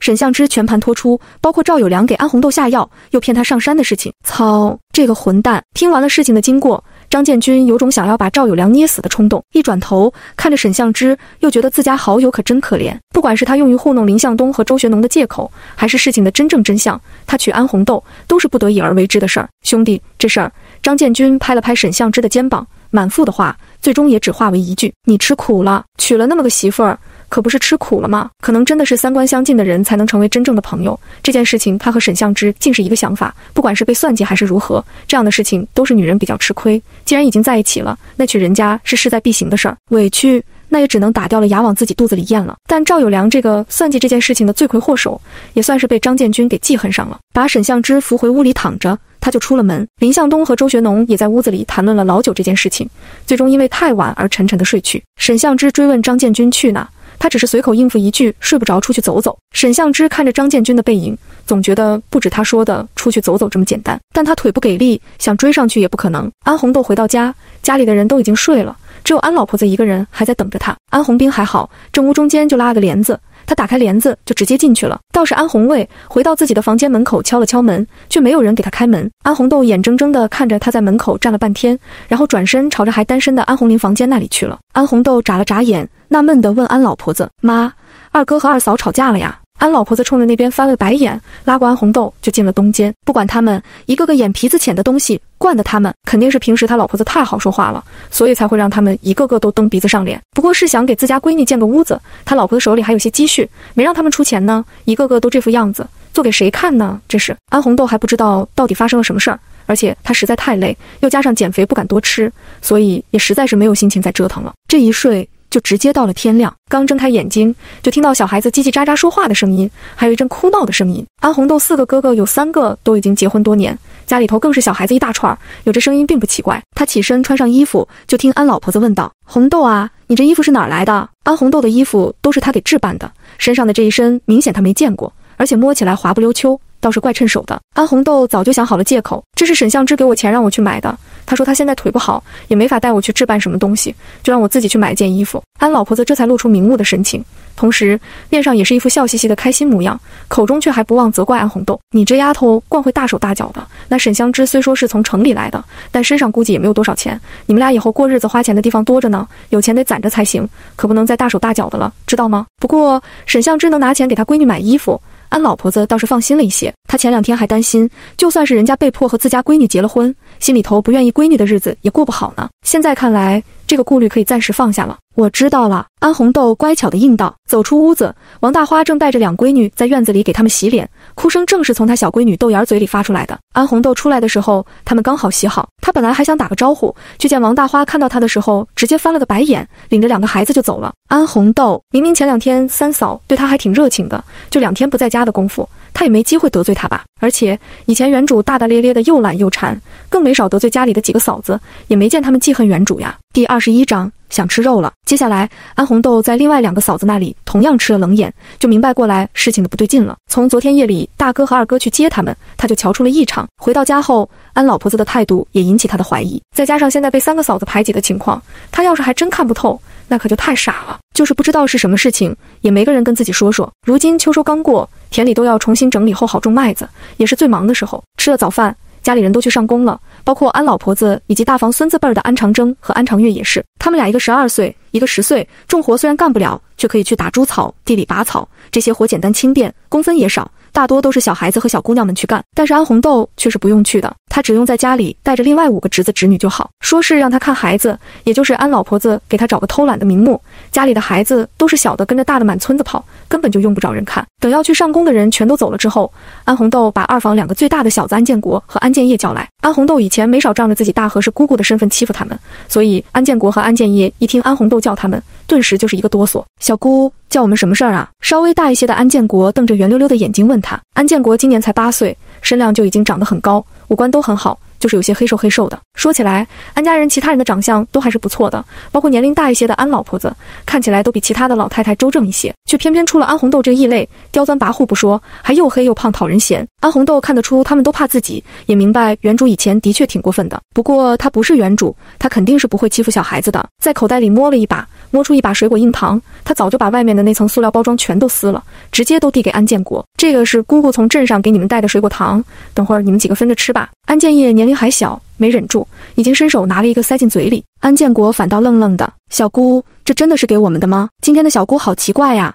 以前别说给他们东西吃了，不抢他们的东西就不错了，当然是给你们的了，不过小姑有些事情要问你们，你们只需要照实说就好。安红豆道。安建国这才放心的拿了个糖塞进嘴里，一边道，小姑，你是要问我安知青的事情吗？村里好多人都说他要给我当姑父了，是真的吗？小孩子懵懵懂懂的，这2天也听了不少闲话，其中有不少是打趣他们的，不过他们听不出来，倒也当了真。安红豆囧了囧，不关沈知青的事儿，我是想问你们，这2天咱们家有没有发生什么事？我怎么觉得你们妈妈好像都对我有意见似的。小姑，你不知道吗？奶奶和大伯还有我爸三叔说要给你和姑父建房子，我妈和大娘还有3婶都不同意，我妈昨天晚上都把我爸赶出去睡了。小孩子也没什么心眼，有什么话就说什么话。没一会儿，安红豆就从他们俩嘴里知道了所有事情，这才明白几个嫂子为何对自己的意见如此之大。不过也可以理解，以前原主贪吃跋扈了一些，但那些都是小事儿，建房子在农村来说可是大事儿，几个儿子都还紧紧巴巴地挤在一块呢，安老婆子反倒要给闺女建房子，可不是惹了众怒吗？若是原主占了这个便宜，或许还会以此为傲，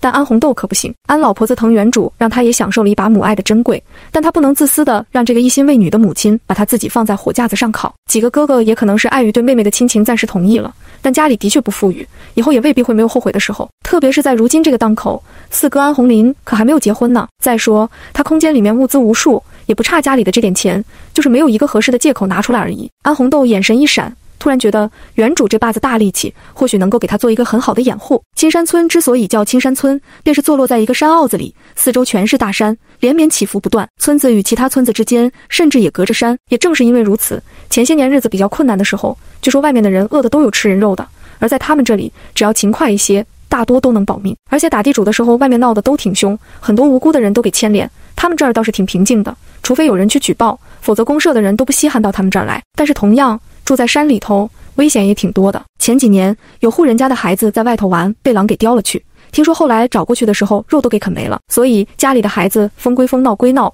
出村子的事情是绝对不允许的，也只有村子后面的那个山坡上经常有人去才安全一些。而安红豆不怕，他又迫切的想要弄钱，就打上了大山的主意。就算在末世的时候，他也因为有空间，从未让自己在吃喝上受过委屈。而在这里才73年，前些年灾荒留下的后劲儿刚刚过去，现在也就仅仅只能吃个半饱，存在于饿不死的状态。再看看家里的那几个孩子，个个都是头大身子小，一看就是长期营养不良的情况。安红豆一向奉行人生短暂，能不委屈自己就不要委屈自己的原则，所以深山里那些危险的野狼野猪啊什么的，别人眼里望而生却，在他这里就成了香喷喷的肉。末世刚开始时，许多动植物便已经变异，电力系统遭到破坏，冻肉之类的也大多腐烂。他具有木系异能，在吃菜上面还不为难，就是提起吃肉，那可是做大难了。一想起那香喷喷的红烧肉、酱排骨、大肘子、卤猪蹄，安红豆就觉得口水泛滥不停。第22章，请来的救兵，就是不知道这山上有没有熊和老虎之类的，现在应该还没规划保护动物吧，不知道他有没有那个幸运能够一饱口福。安红豆心里想着，已经蠢蠢欲动，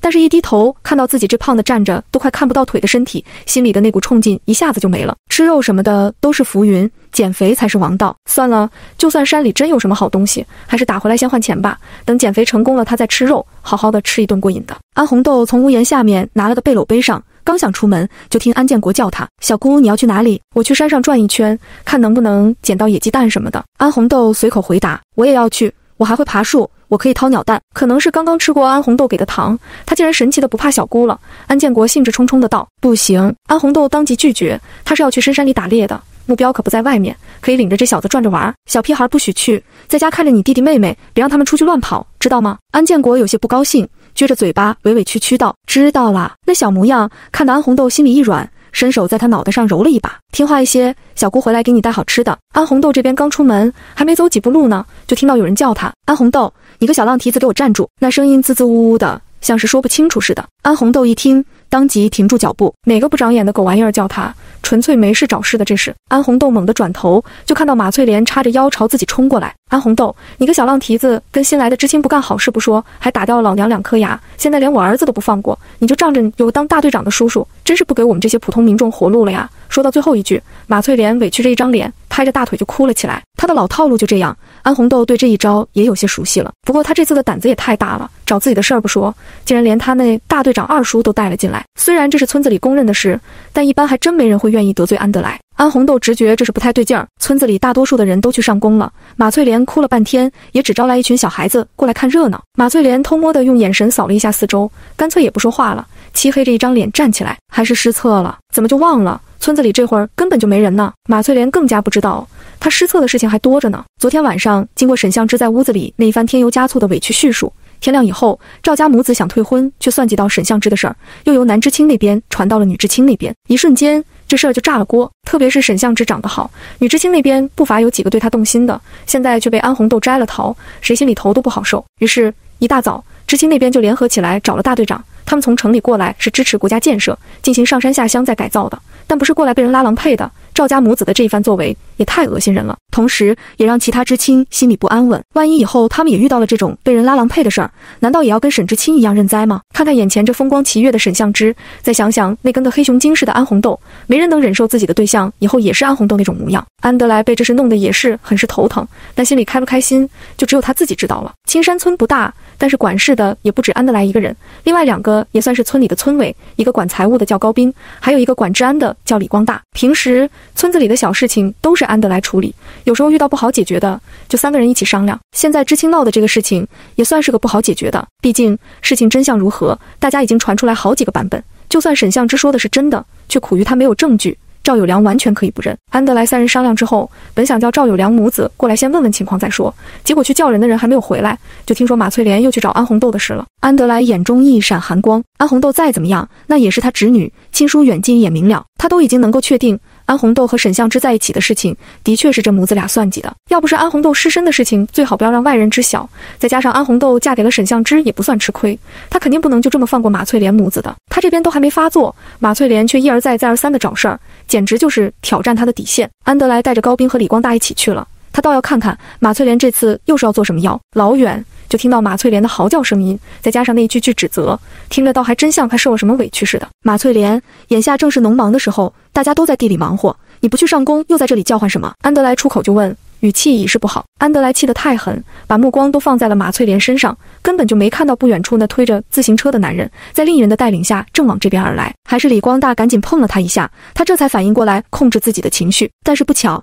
他的刚刚那一句质问已经让来人听到了。安大队长好大的官威啊，咱们人民群众心里有委屈，难不成还不能说了？安德莱看着来人皱眉，李副书记今日怎么有时间来我们这个小村子视察？他们县里由无数个小村子组成，而几个小村子联合起来又组成一个大队，李继东就是大队里的副书记。不过安德莱是正书记周易的人，当初李继东离大队书记只有1步之差，安德莱也是出力不少的人，所以说2个人之间有仇也不为过。但是偏偏安德莱又被他给压了一头。第23章说的正经话，不用想也知道，今日李继东的到来肯定是来者不善。正想着，就听李继东开口：“安大队长似乎还没回答我的问题呢。人民群众心里有委屈，自然能说。咱们村委的存在意义，不就是为了为广大群众们服务解决事情的吗？不过眼下正是秋季小麦种植前期，人人都在地里忙得不行。作为村里的大队长，有人不去上工，反而在这里吵闹，我总要负责任地询问几句，不是？林副书记说说。可是这个道理，安德莱不慌不忙道：可是我倒是听说，由于安大队长过于包庇自家亲戚，反而使人民群众受了委屈无处诉说，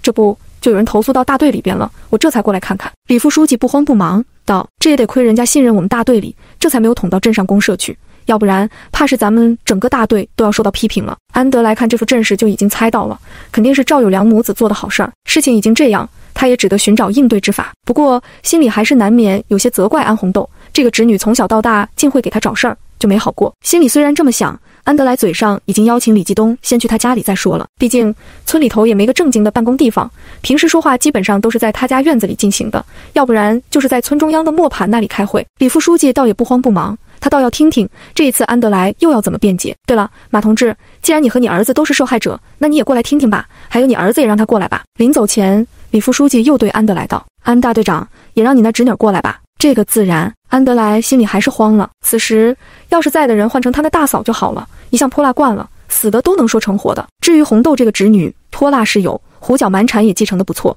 可惜就是脑子缺了不少，他怕他弄巧成拙，对他们有利的也能搅和成无利。但是人就在眼前，他就算想找借口让他不去，都没有理由。安德莱家里左右大家都是农村出来的，也没多少讲究，干脆搬了几个小板凳，全都坐在了院子里。李继东心里已经打定了主意，这次一定要给安红豆头上挂一个搞破鞋的帽子，就算对安德莱造不成什么伤害，也要搓一搓他的锐气，以报上一次选举之仇。于是刚坐下他就开口：马同志是吧？你儿子呢？两个当事人没道理，只有一个来了，另一个人却不见身影。马翠莲当即又抹起了眼泪：李副书记，你可不知道啊，我们家有良可是冤死了。虽然两个人算是同仇敌忾，但李副书记也没心思听他在这里哭，特别是牙齿漏风，说话都说不清楚，怪让人心烦的。李副书记大手一挥：马同志有话好好说就是，咱们安大队长也在，肯定是会给你做主的，也绝对不会包庇自己的亲侄女儿。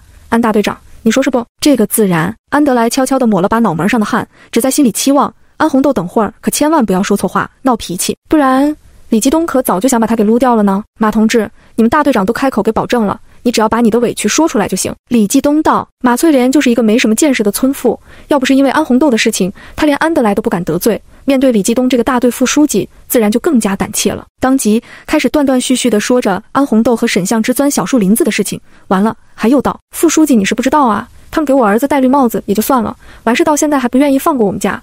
昨天夜里，安家人还趁着我儿子上厕所的时候给他套了麻袋，我儿子被他们打的到现在还下不了床呢。安红豆眼睛一瞪，瞎说，昨天沈相之出院，我大哥二哥白天要去上工，晚上天黑了才有时间去接我们，到家的时候都已经半夜了，这一折腾累的坐那都起不来，哪来的那个闲工夫去给你儿子套麻袋？要说赵有良掉进粪坑的事情跟他有关系，他还得考虑考虑要不要承认，但是昨天夜里给赵有良套麻袋那是绝对没有的。他要打人还用得着麻袋？他可是身怀木系异能，身边的职务全都是他的助理，要说打人什么的，他完全可以做得神不知鬼不觉，就跟赵有良掉进茅坑一样，到现在他都觉得是自己没走好绊倒了，才会一头扎进去。安红豆瞪眼，马翠莲的眼睛瞪得比他还大。我们家男人去得早，我们母子三人这些年一直老老实实的，也没和其他人结过仇，唯一闹过不愉快的就是你们家，不是你们干的又是谁干的？那也不能因为你们就和我们结了仇，所以就说明这是一定是我们家干的呀。我们家这么多人呢，要是我们家人哪天摔倒了碰到了，是不是也可以乱说就是你们家人害的？安红豆反问：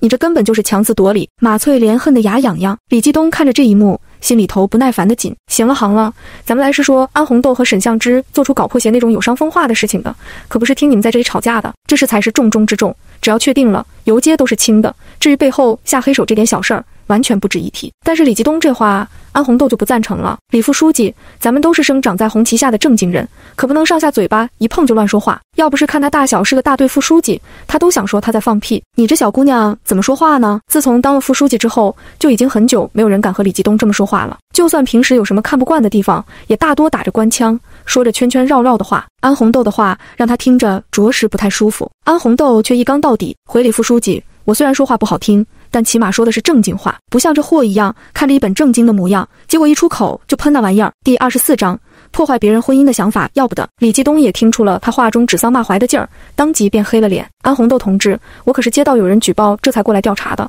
要是你和沈相之真做出什么出轨的举动，你应该知道会有什么后果。丑八怪这会儿嘴巴倒挺尖利的，他倒要看看，等会确定事实的时候，他是否还能笑得出来。按照张新友所说的情况，这丑女人跟人搞破鞋的事情，在村里那可是人尽皆知，只要有证人，就不怕治不了他。我是身正不怕影子歪，李副书记尽管调查就是，只是我也一样，等李副书记还我清白之后，能够严惩背后举报之人。毕竟能做出这种背后毁人名声的人，估计也不是什么好东西。安红豆道。正说着，知青点的一大群知青又涌了进来，叫嚷着让大队里给他们一个公道，对沈知青的事情做出妥善的处理，严惩在村子里造谣生事的人。他们也是听说大队里有人过来，又怕安德莱偏向安红豆，不允许沈相之和他离婚，这才紧接着又闹了过来。没错，其中闹得最凶的就是知青点的孙小月和王青青，而他们的目的就是让沈相之离婚。在他们眼里，既然这件事情从头到尾都是个误会，安红豆和沈香芝的事儿全是赵家母子想退婚才诬陷他们的。那现在真相大白，也应该让他们离婚，还彼此自由才是。毕竟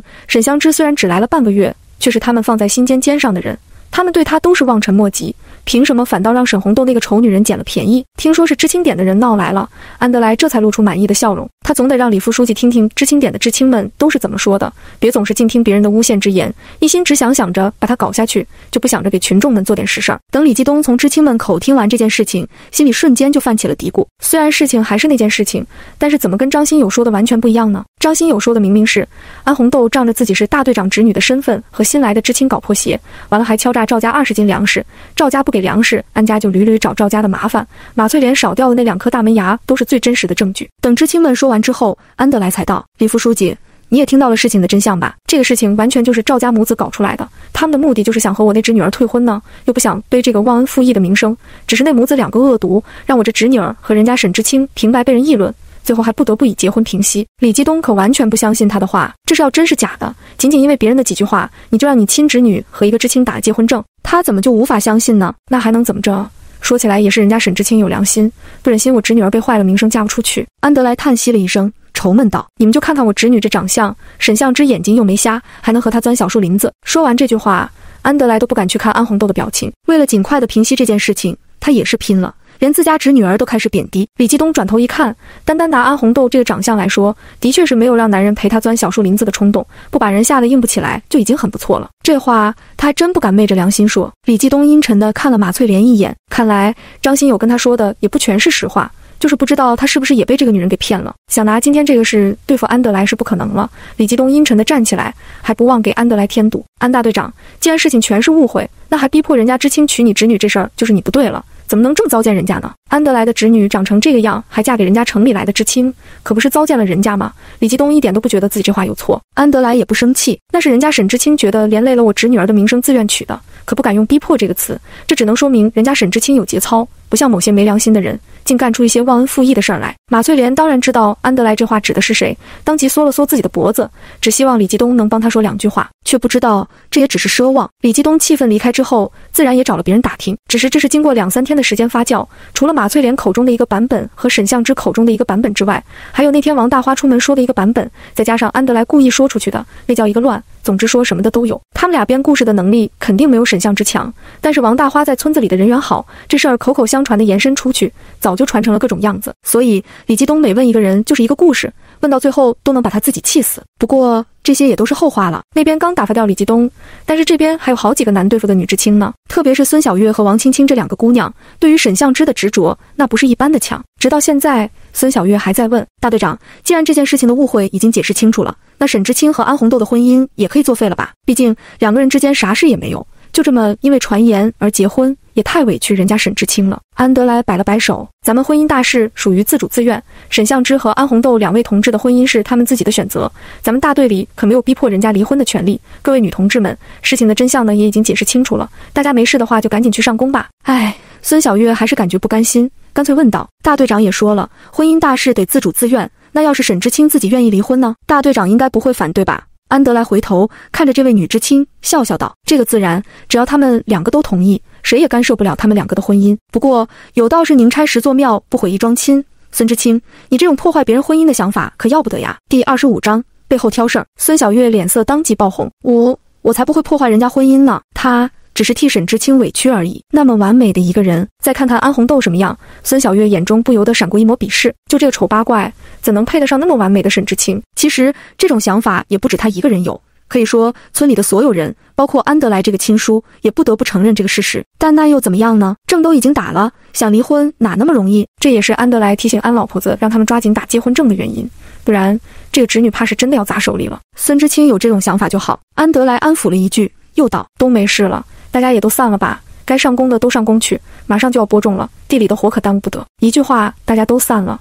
安德莱也眼不见心不烦的赶紧进了屋。这件事情至此算是落下了帷幕，他这个当叔叔的也总算能够放得下心了。孙小月高傲地看着站在一旁的安红豆：“安同志，你和沈知青的差别大家都知道，你要是识相的话，还是不要纠缠沈知青，早点同意跟他离婚为好。至于沈相之愿不愿意离婚的事儿，根本就没有人考虑过。在其他人心里，除非他眼瞎了才愿意娶这么一个媳妇儿，还是青山村一霸，这不是给自己找虐的吗？安红豆淡定回答道，这个话你跟我说也没用呀，是沈相之自己愿意娶我的，你要是实在看不惯，有能耐让他来跟我离婚啊。说完，安红豆转头就离开了。不远处，去举报的张新友正在跟李继东解释着，副书记，你可得相信我，我绝对没有乱说话。那安红豆和沈相之的事儿是马翠莲亲眼看到的，当时跟他一起去的可有好几个人呢，连安红豆的母亲熊三丫也在，不可能是假的，绝对是那几个知青乱说话，碍于大队长的威严偏帮他们呢。李继东也没有什么好语气，那他们是亲眼看到他们俩在那草地上滚了。张新友摇了摇头，那倒没有，不过当时他们俩都在地上躺着，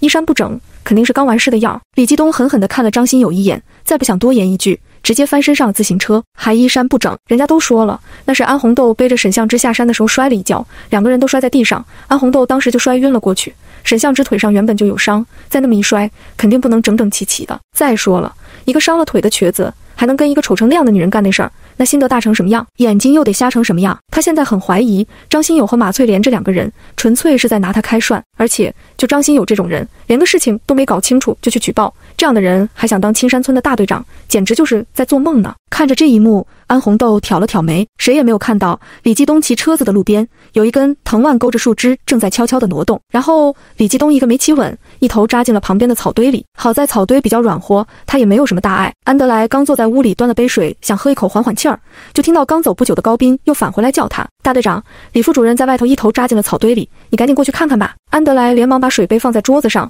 慌里慌张的就往外跑去。他现在也不知道自己该不该笑了，虽然真的很想。安红豆悄悄办了事儿之后功成身退，不过让他很不理解的是，张新友为什么要帮着马翠莲对付他们安家？他记得自家没人得罪过他吧？而且他还是这村子里的人，以后少不了继续在这里生活，就这么没心没肺的找自家二叔的事儿，脑子没毛病吧？被这么一番耽搁，一个中午的时间过去了大半。安红豆早上又没吃什么东西，这会真是饿得不行了，找了个拐角的地方，从空间里拿出一块面包，把肚子填了个半饱，这才感觉胃里舒服一些。安红豆接下来想继续自己的上山计划，但是还没走几步，就看到安长征和安长乐两个人背着一篓子猪草回来了。小姑，你这是要去哪儿？安长征纳闷地看着安红豆背后的背篓，要知道他这小姑一向很懒，让他干活几乎是不可能的，但是看这一身模样，就算是出来玩也不至于背个背篓吧。安长征可能是男孩子的缘故，心比较大，态度也还好一些，但是安长月这孩子自从见了他就一直低着头，虽然没有说话，但是脸上却是一副愤愤不平的表情。安红豆回想着原主的记忆，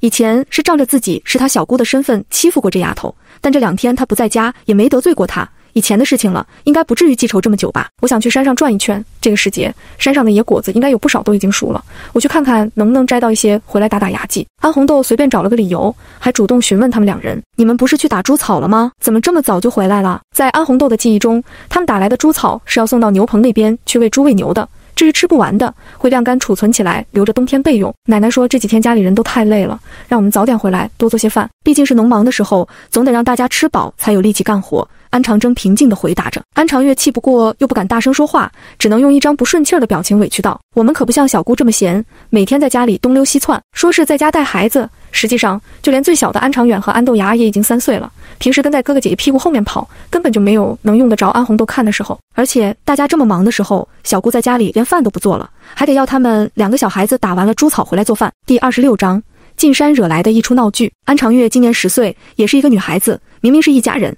她还是个小辈，按理说是更应该需要照顾的，可是把自己的处境和安红豆对比下，心里气不过好像也挺正常。安红豆听完了也不生气，反而淡笑着道，说的挺有道理的，所以为了改变我在你们心里的印象，为了做一个合格的小姑，我以后一定会努力勤奋，改掉自己懒惰的习惯。别说安长月生气了，要是他有这么一个又懒又馋还整天试舍的小姑，他或许都会忍不住大义灭亲的。看着两人目瞪口呆的样子，安红豆无奈地耸了耸肩，看吧，原主以前脾性太差，导致他现在说实话都会吓到小孩子。直到安红豆已经走远，安长征和安长月还愣愣地站了半天。大哥，小姑她这是怎么了？给她的感觉就像是换了一个人似的，可能是长大了吧。奶奶也说小姑结了婚就是大人了，自然和以前不一样了。除了这个理由，安长征也不知道该去如何解释小姑如今的懂事。哎，不对呀，小姑是不是说她要上山来着？安长月突然想起来问道，奶奶不是说过许多次不许我们家里人上山的吗？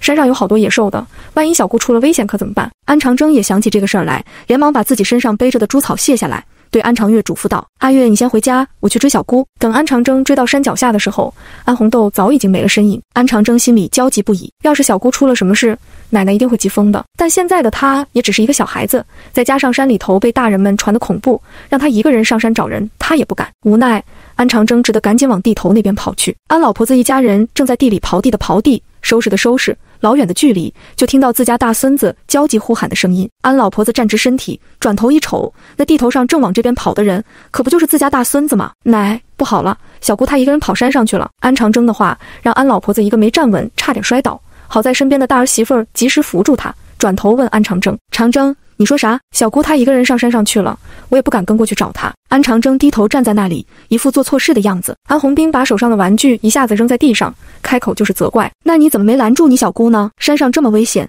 她一个人上去可怎么得了？”安红兵的话让林翠花瞬间不高兴了。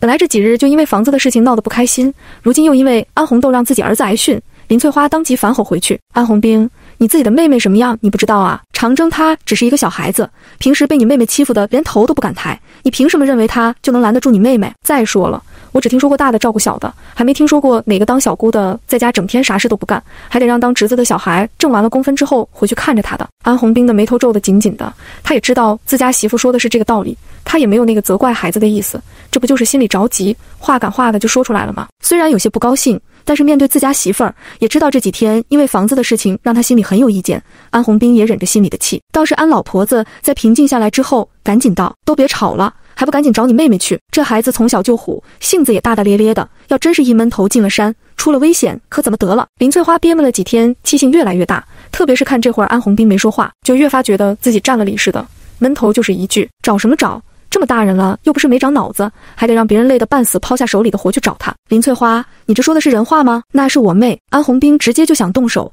还好身边的人多，慌忙把他给拉住了。他其实也不是真的想要动手，就是心里太气了。林翠花说话又一点都不留情，这边刚把手抬起来他就后悔了，身边的人及时把他拉住，也算是给了他一个台阶下。林翠花一看就知道自家男人这是气急了的表现，当即也被吓得不轻。不过一看安红兵被人拉住，他瞬间又觉得自己委屈了起来，一屁股坐在地上就哭得昏天暗地，场景一时间乱到不行。安老婆子还在担心自家闺女，另外2个儿子今天没分到这边，心里又急又气，差点晕倒。张建军今日刚好也被分到这块地里，看到安家的这一出闹剧，又想想自己那瘸了一条腿，现在还在床上躺着的沈相之，好歹安红豆现在也算是沈相之的媳妇儿，他总不能真的看他出事而不管。大娘，你也不要太着急了，安同志自小便在村子里长大，对山上的情况不是不清楚，他应该不会贸贸然的就进深山，咱们村不也经常有孩子在外面的山坡上掏鸟蛋吗？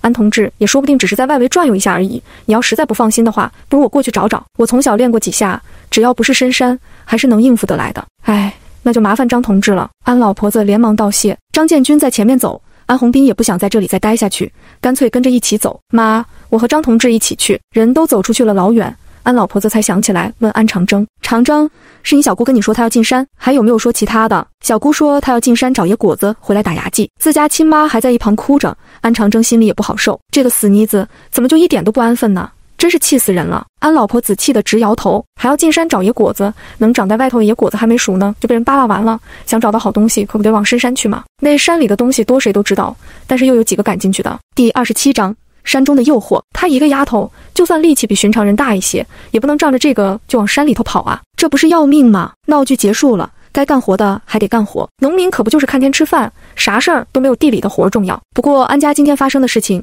在这个没什么娱乐的年代，也能让村里议论好长一段时间了。安红豆可不知道这些，一进山林就犹如鱼得水一般。青山村这边地势复杂，往西边翻过2座山就能进入大道，视野也能开阔许多，但是往东边却是一望无际的大山，从来没有人从这边走出去过，也没有人知道山的那边又是什么地方。很明显，安红豆的目标就是东边这边的大山，外围多是山楂树，此时山楂已经成熟，红彤彤的果子挂满枝头。安红豆还纳闷为何没人采摘呢，刚伸手摘了一个放进嘴里，就差点把牙齿都给酸掉了。他这才明白为何没人动这些山楂。越往里去，山上的树木越发茂密粗壮，安红豆走在树木下方，头顶的阳光被树叶遮得严严实实。山林外围还好，越往里走就越发显得阴沉，但是同样的，里面的植被也更加丰富。他一路遇到了梨树和野橘子，还有几棵高大的柚子树，无一例外的，安红豆只是尝了尝味道，就放弃了采摘。这些野果子实在算不上好吃，不是酸就是涩，别说和他用异能培育出来的相比了，就连他那个世界末世前的普通水果都比不上。安红豆又往里面走了一段路，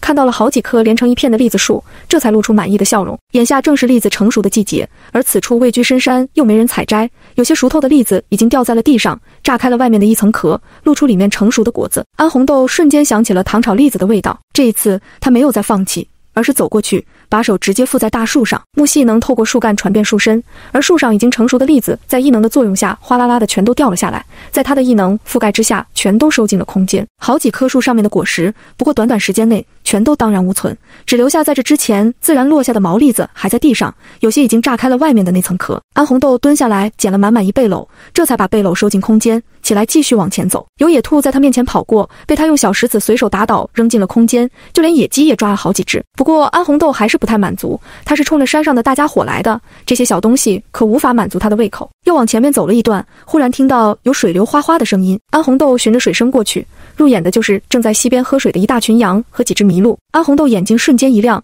悄悄地埋伏在树林这边，手边的藤蔓被注入异能变得越来越长，直到把所有的野羊全都圈住，一下子就收进了空间。只可惜另外2只麋鹿比较分散，而且跑得太快，他没有抓住。长这么大他还没尝过鹿肉的味道呢。安红豆不愿意错过这个机会，拔腿就追了过去。不过麋鹿的速度是真的快，刚开始他还能勉强追在后面，可是随着时间慢慢过去，安红豆开始体力不支，他只能眼睁睁看着追了许久的麋鹿猛地一蹬腿就消失在了他的视线之内。安红豆拿出怀里的手表看了一眼，刚刚一直在奔跑倒是没有什么感觉，原来为了追这2只麋鹿，他竟然花费了将近1个小时的时间，怪不得他感觉自己的体力都快被耗尽了。深山里面危险重重，如今他又耗费不少体力，安红豆也不敢大意，干脆找了块大石头坐下。这时候也顾不上减肥了，先填饱肚子，恢复体力才是正事。安红豆操控着异能，在空间用蒸锅热了几个现成的大肉包子，又把刚刚逮到的一只野鸡杀掉。为了避免麻烦，干脆连皮一块剥了，用电炖锅炖了一锅鸡汤，把自己吃了肚圆，这才满足。他空间里头光是发电机就有几十台，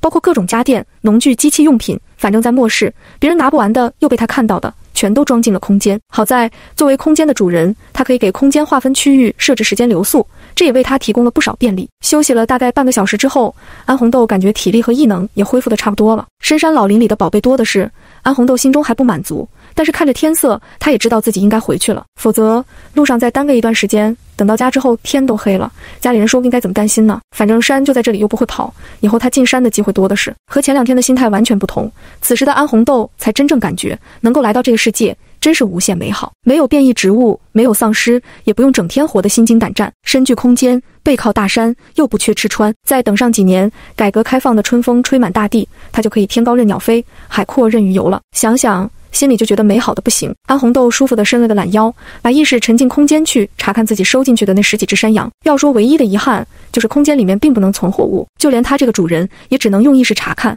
所以这整整16只羊在进入空间的那一刻就全都失去了生命。安红豆用刀子直接把一只羊抹了脖子，免得到家拿出来的时候羊身上没有伤口会惹人怀疑。为了避免羊肉里面充血导致肉感变差，他还贴心地拿出来把羊血放得干净，这才重新收进空间。做完这一切的安红豆低头看着地上的这一片鲜红，目光微微闪了闪，一个想法突然涌现在心头。安红豆并没有着急着离去，而是找了个隐秘的地方躲藏起来。山林外围打猎或许并不容易，但这里已经是很深的地方，听说这山里猛兽无数，地上这一大滩血腥味这么重，也不知道能不能好运的引来几只大家伙。第28章张建军的怀疑。安红豆趴在一棵大树的枝杈上静静地等着，时间一点一点过去，半天也没见到什么动静，直到他感觉自己真的应该回家了，这才翻身下树直接离去。安红豆并不知道，就在他离去不久，一大群豺狼奔啸而来，却没有见到意料之中的食物，只有地上的那一滩血在勾引着他们的味蕾，引得狼群躁动不安。茂密葱郁的树林在他眼中长得全都差不多。安红豆刚刚是追着麋鹿过来的，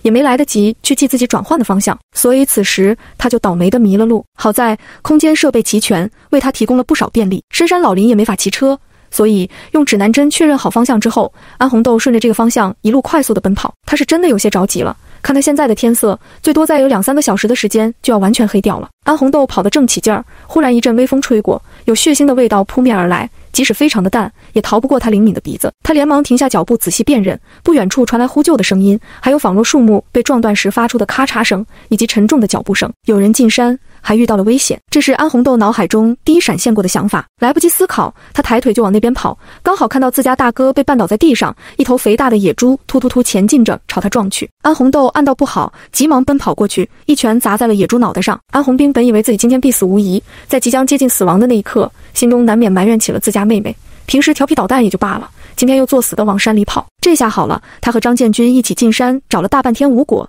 自己今天怕是要难逃一劫了。在那一瞬间，安红兵想到了家里正在闹矛盾的妻子，也想到了几个年幼的孩子。他大儿子才12岁，闺女才10岁，小儿子才3岁。他今天要是丧命在这儿，就留下林翠花一个女人，带着几个孩子，可怎么活？还有他老娘，吃了一辈子的苦还没享过福，前几年刚送走了他爸，现在又要白发人送黑发人，也不知道能不能承受得住。心里虽然责怪安红豆乱跑，可是这时还是难免担心，他和张建军两个大男人进山，都免不了命丧野猪之口。小妹一个女孩子，现在还不知道有没有命在呢。一时间悲从心来，安红兵颤抖地闭着双眼，等待着死亡的到来。他已经感受到了野猪粗重的喘息扑在他脸上的炙热，那又长又利的獠牙即将穿透自己的身体。就在安红兵以为自己快要死了的时候，却听砰的一声，好像有什么东西在他耳旁炸裂，被打倒的声音。安红兵赶紧睁开眼睛，眼前的这一幕却让他不可置信。在他眼里，一向只是力气大了点的妹妹，此时正一拳打在那只差点要了他命的野猪脑袋上，野猪的半个脑袋瞬间都陷了下去，鼻子和嘴巴里扑出的鲜血洒他一脸，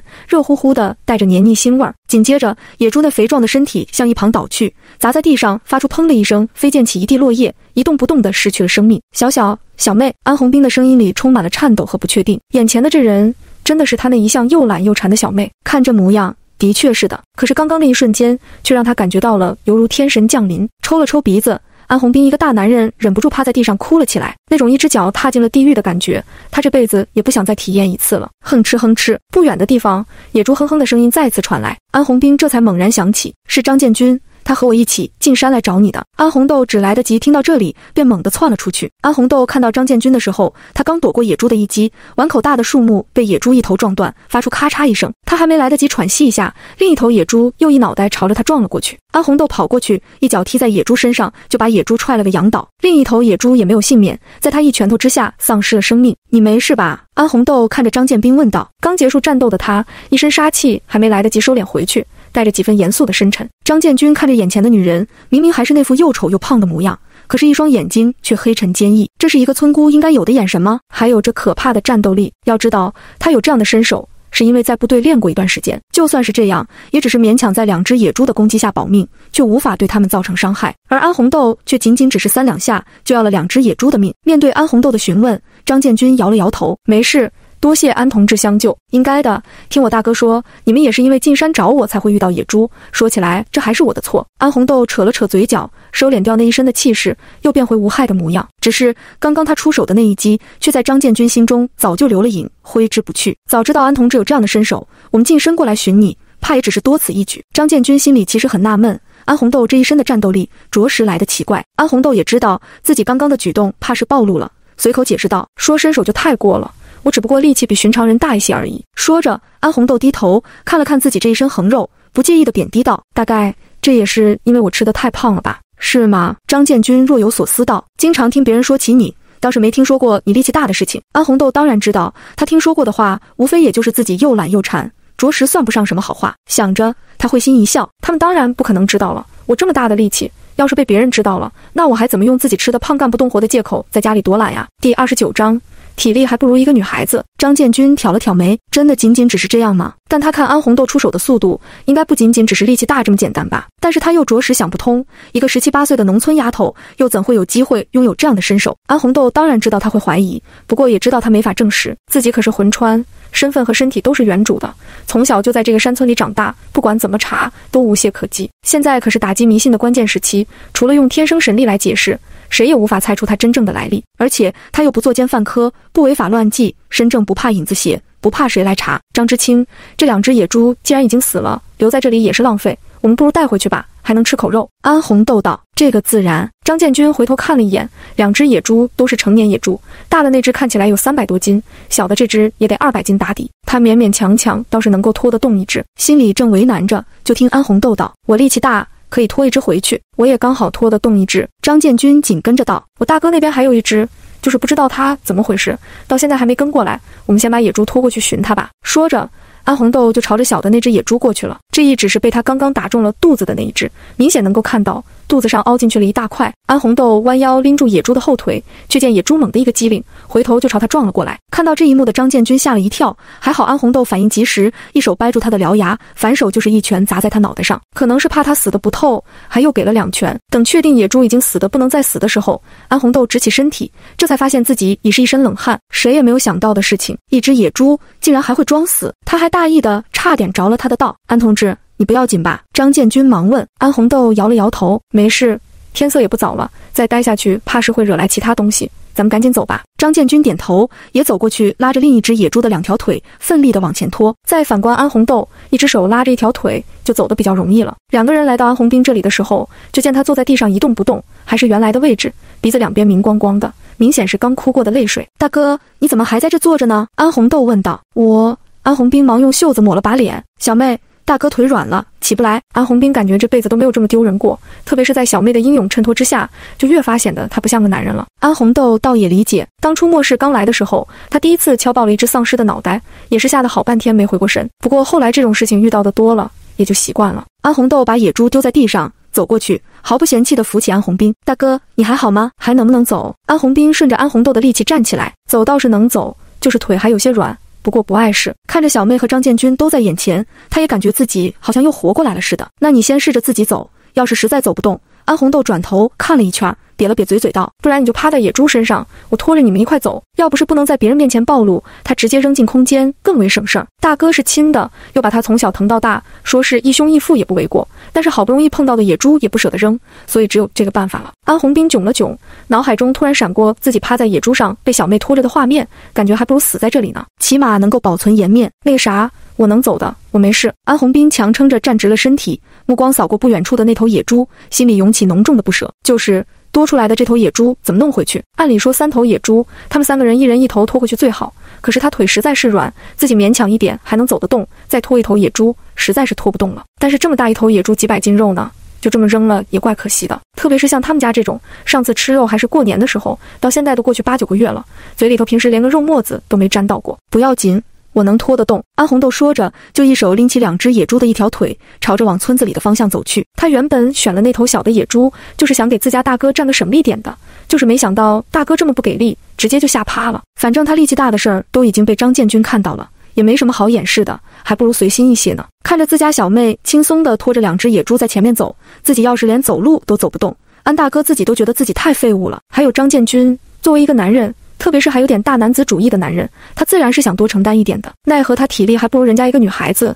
这真是不得不认命。本来天色就已经暗淡，一路走到山林外围，天都已经黑透了。远远的就看到远处有着点点亮光，仔细听去，还有人在叫他们，我们在这里，老3老4，我和红豆都在这里呢。安大哥这会儿也顾不得累了，手上本就没有东西，听到有人在找他们几个，一溜烟窜到前面去，跑得比谁都快。很快，安家的另外3个哥哥，还有一些拿着火把的村民，全都循着声音过来了。嚯，好大的野猪啊！有人惊叹道。我去，3头野猪，你们这是在山里遇到大家伙了。随着议论纷纷，所有人都看到了3头野猪。安红豆也终于解放了双手，野猪被村里人接过去，抬下了山。安红豆一行人还没到家呢，安老婆子就已经在村口等着他们了。一看到安红豆和安红兵2人那一身的血，安老婆子的心瞬间就凉了。第30章，偷偷藏起来的。咋了呀？这是你们俩没事吧？安老婆子一步迈到他们面前，先看看闺女，又看看儿子，想上手又不敢，那茫然的表情看得人怪心疼的。安红豆上辈子父母离异，就没享受过什么亲情，这时被安老婆子那么一看，一颗心瞬间软得不行。妈，我和大哥都没事，这都是那野猪的血。安红豆握住安老婆子那2只无处安放的手，炫耀地指着野猪冲他道，看到没，这些都是我们打的，等回到家就给妈做红烧肉吃。幻想之中的感动没有，安老婆子一巴掌拍在了他肩膀上，砰的一声，那力道一听就不小，打得安红豆一猛神儿。你个死妮子，谁稀罕吃那口肉了？你不声不响的一个人就往山上跑，就没想想你要是有个什么万一，让你老娘我可怎么活啊？安老婆子一把鼻涕一把泪，一向最宠闺女的她，第一次感觉自家姑娘这么让人觉得糟心。安红豆倒不是被她打疼了，只是刚开始没反应过来自己为什么挨打。等听完安老婆子的话之后，她才恍然明白，可怜天下父母心。妈，快别哭了，我知道错了，我下次不这样了行不？安红豆连忙好声好气地哄着自家老娘。安老婆子不依不饶道，你还想有下次？老娘看你真是小时候挨打太少，就欠好好揍一顿尝尝记性是不？没有下一次了，是我说错话了。为了安抚住安老婆子，安红豆也不得不暂且认错。原本想扶着安老婆子先回家，却没想到她突然就止住了哭声，眼睛滴溜溜地瞄着那几头野猪，问：这野猪是你们3个打回来的？当然，他这样说纯粹是想占个便宜，他压根就没想过自家闺女一个人能打3头野猪，至于自家儿子什么样，他更是一清二楚。地里的活绝对没得说，上山打猎那指定不行。安红豆没听出这话其中的蹊跷，干脆的点头：是啊，他要是说他一个人打的，估计也没人信，反正3个人一起回来的，大家都有份呗。张建军和安红兵也是这样想的，既然是你们3个打的，那就先抬咱们家去吧。安老婆子一句话却让整个人群都轰动了起来。婶子，咱不能这样干吧？这山可是国家的山，里面的东西也是集体财产。这野猪虽然是他们3个打回来的，但是咱们村子里的人都有份，哪能就这么直接抬你家去？这事儿肯定所有人都不能同意。东西是集体的不假，那你们怎么不自己到山上去打？大老婆子一辈子厉害惯了，哪能吃这个亏？谁不知道山上危险，想去山里拿东西，那是要拿命去换的，没得我们家人用命拼回来的东西，就这么白白的都给你们了，那我们图啥？那反正也不能都抬你们家去。有人说着开始发话，不能听他的，咱们把野猪抬到大队长那里去，至于怎么分，咱们都听大队长的。安德莱在村里头管事比较公平，还是有一定的威望的。安老婆子指定不能就这么罢休，哪怕他心里知道想要一家独占肯定是不行的，但总得给自家争取最大的利益，能多要点就多要点。安老婆子还想再争取一番，结果刚想开口，就被安红豆悄悄地拉了一下。就这么一下，3头大野猪他一头没捞着，全都被人抬走了。安老婆子感觉自己的心都在滴血，回头狠狠地瞪了安红豆一眼：你这丫头拽我干啥？耽误了他给自家多争取点肉，多亏呀！安红豆低头在他耳旁说了一番话，安老婆子眼睛瞬间一亮：闺女够精啊，这点像你妈我。安老婆子说完，一眼就看到还站在一旁的张建军，当即笑呵呵的道：张知青啊，今日真是麻烦你进山跑一趟了，好在你们也没有白去，得了那么几头大肥猪，可算让咱们村里的人都能好好的吃一顿肉了。大娘客气了，我和香芝是朋友，沈同志是他的妻子，我帮忙上山寻找也是应该的。这番折腾，张建军也是累得不行，虽然对安红豆还是有很强的好奇心，但是在安老婆子这会儿略有嫌弃的目光下，他还是先行回去了。回去的路上，他还在想，安红豆到底和安老婆子说了什么，才会让贪婪的安老婆子放弃了去蒸猪肉。黑漆漆的村口，一下就只剩下了安老婆子和安红豆兄妹俩。安老婆子这才放心地问：闺女，你说的是真的？你真的在山上藏了一只羊？虽然猪肉被人抬走了，但是能独吞一只羊，那也不少了。安红兵却惊讶坏了：小妹，你什么时候藏的羊？我咋不知道？回来的一路他都跟着，也没见到什么羊呀。那是在遇到你们之前打到的，当时急着去打野猪，所以我就把羊放在了一棵树后面。回来的时候想着反正也拿不完，就没说出来。一个谎话需要用1000个谎话来圆，安红豆也明白这个道理，但是却又不能不说。原来是这样，安红兵明白了。不过那地方可不近，这都大晚上了，你一个人再跑过去怎么能行？再说这么长时间过去了，那羊说不定早被其他野兽叼跑了，咱们少吃点肉也饿不着，还是不要再冒险上山了。一听安红兵说地方远，安老婆子也不放心再让他上山，也跟着说算了，真想吃肉，大不了他撒泼打滚，也得多要来几斤，给自家孩子好好解解馋。安红豆却不放在心上：大哥，那3头野猪可都是我一个人打的，这山上还有什么野兽能打得过我？再说了，就算真遇到打不过的，凭我的身手，逃跑还是轻轻松松的，那也太危险了，不行不行。安老婆子在一旁直摇头。安红豆左右瞅了瞅，为了让他们信任自己，瞄准了身旁的不远处的大树，平静地走过去，一拳头打在了树上。只听咔嚓一声，碗口粗的树被他一拳打得从根部断裂，应声倒在了地上。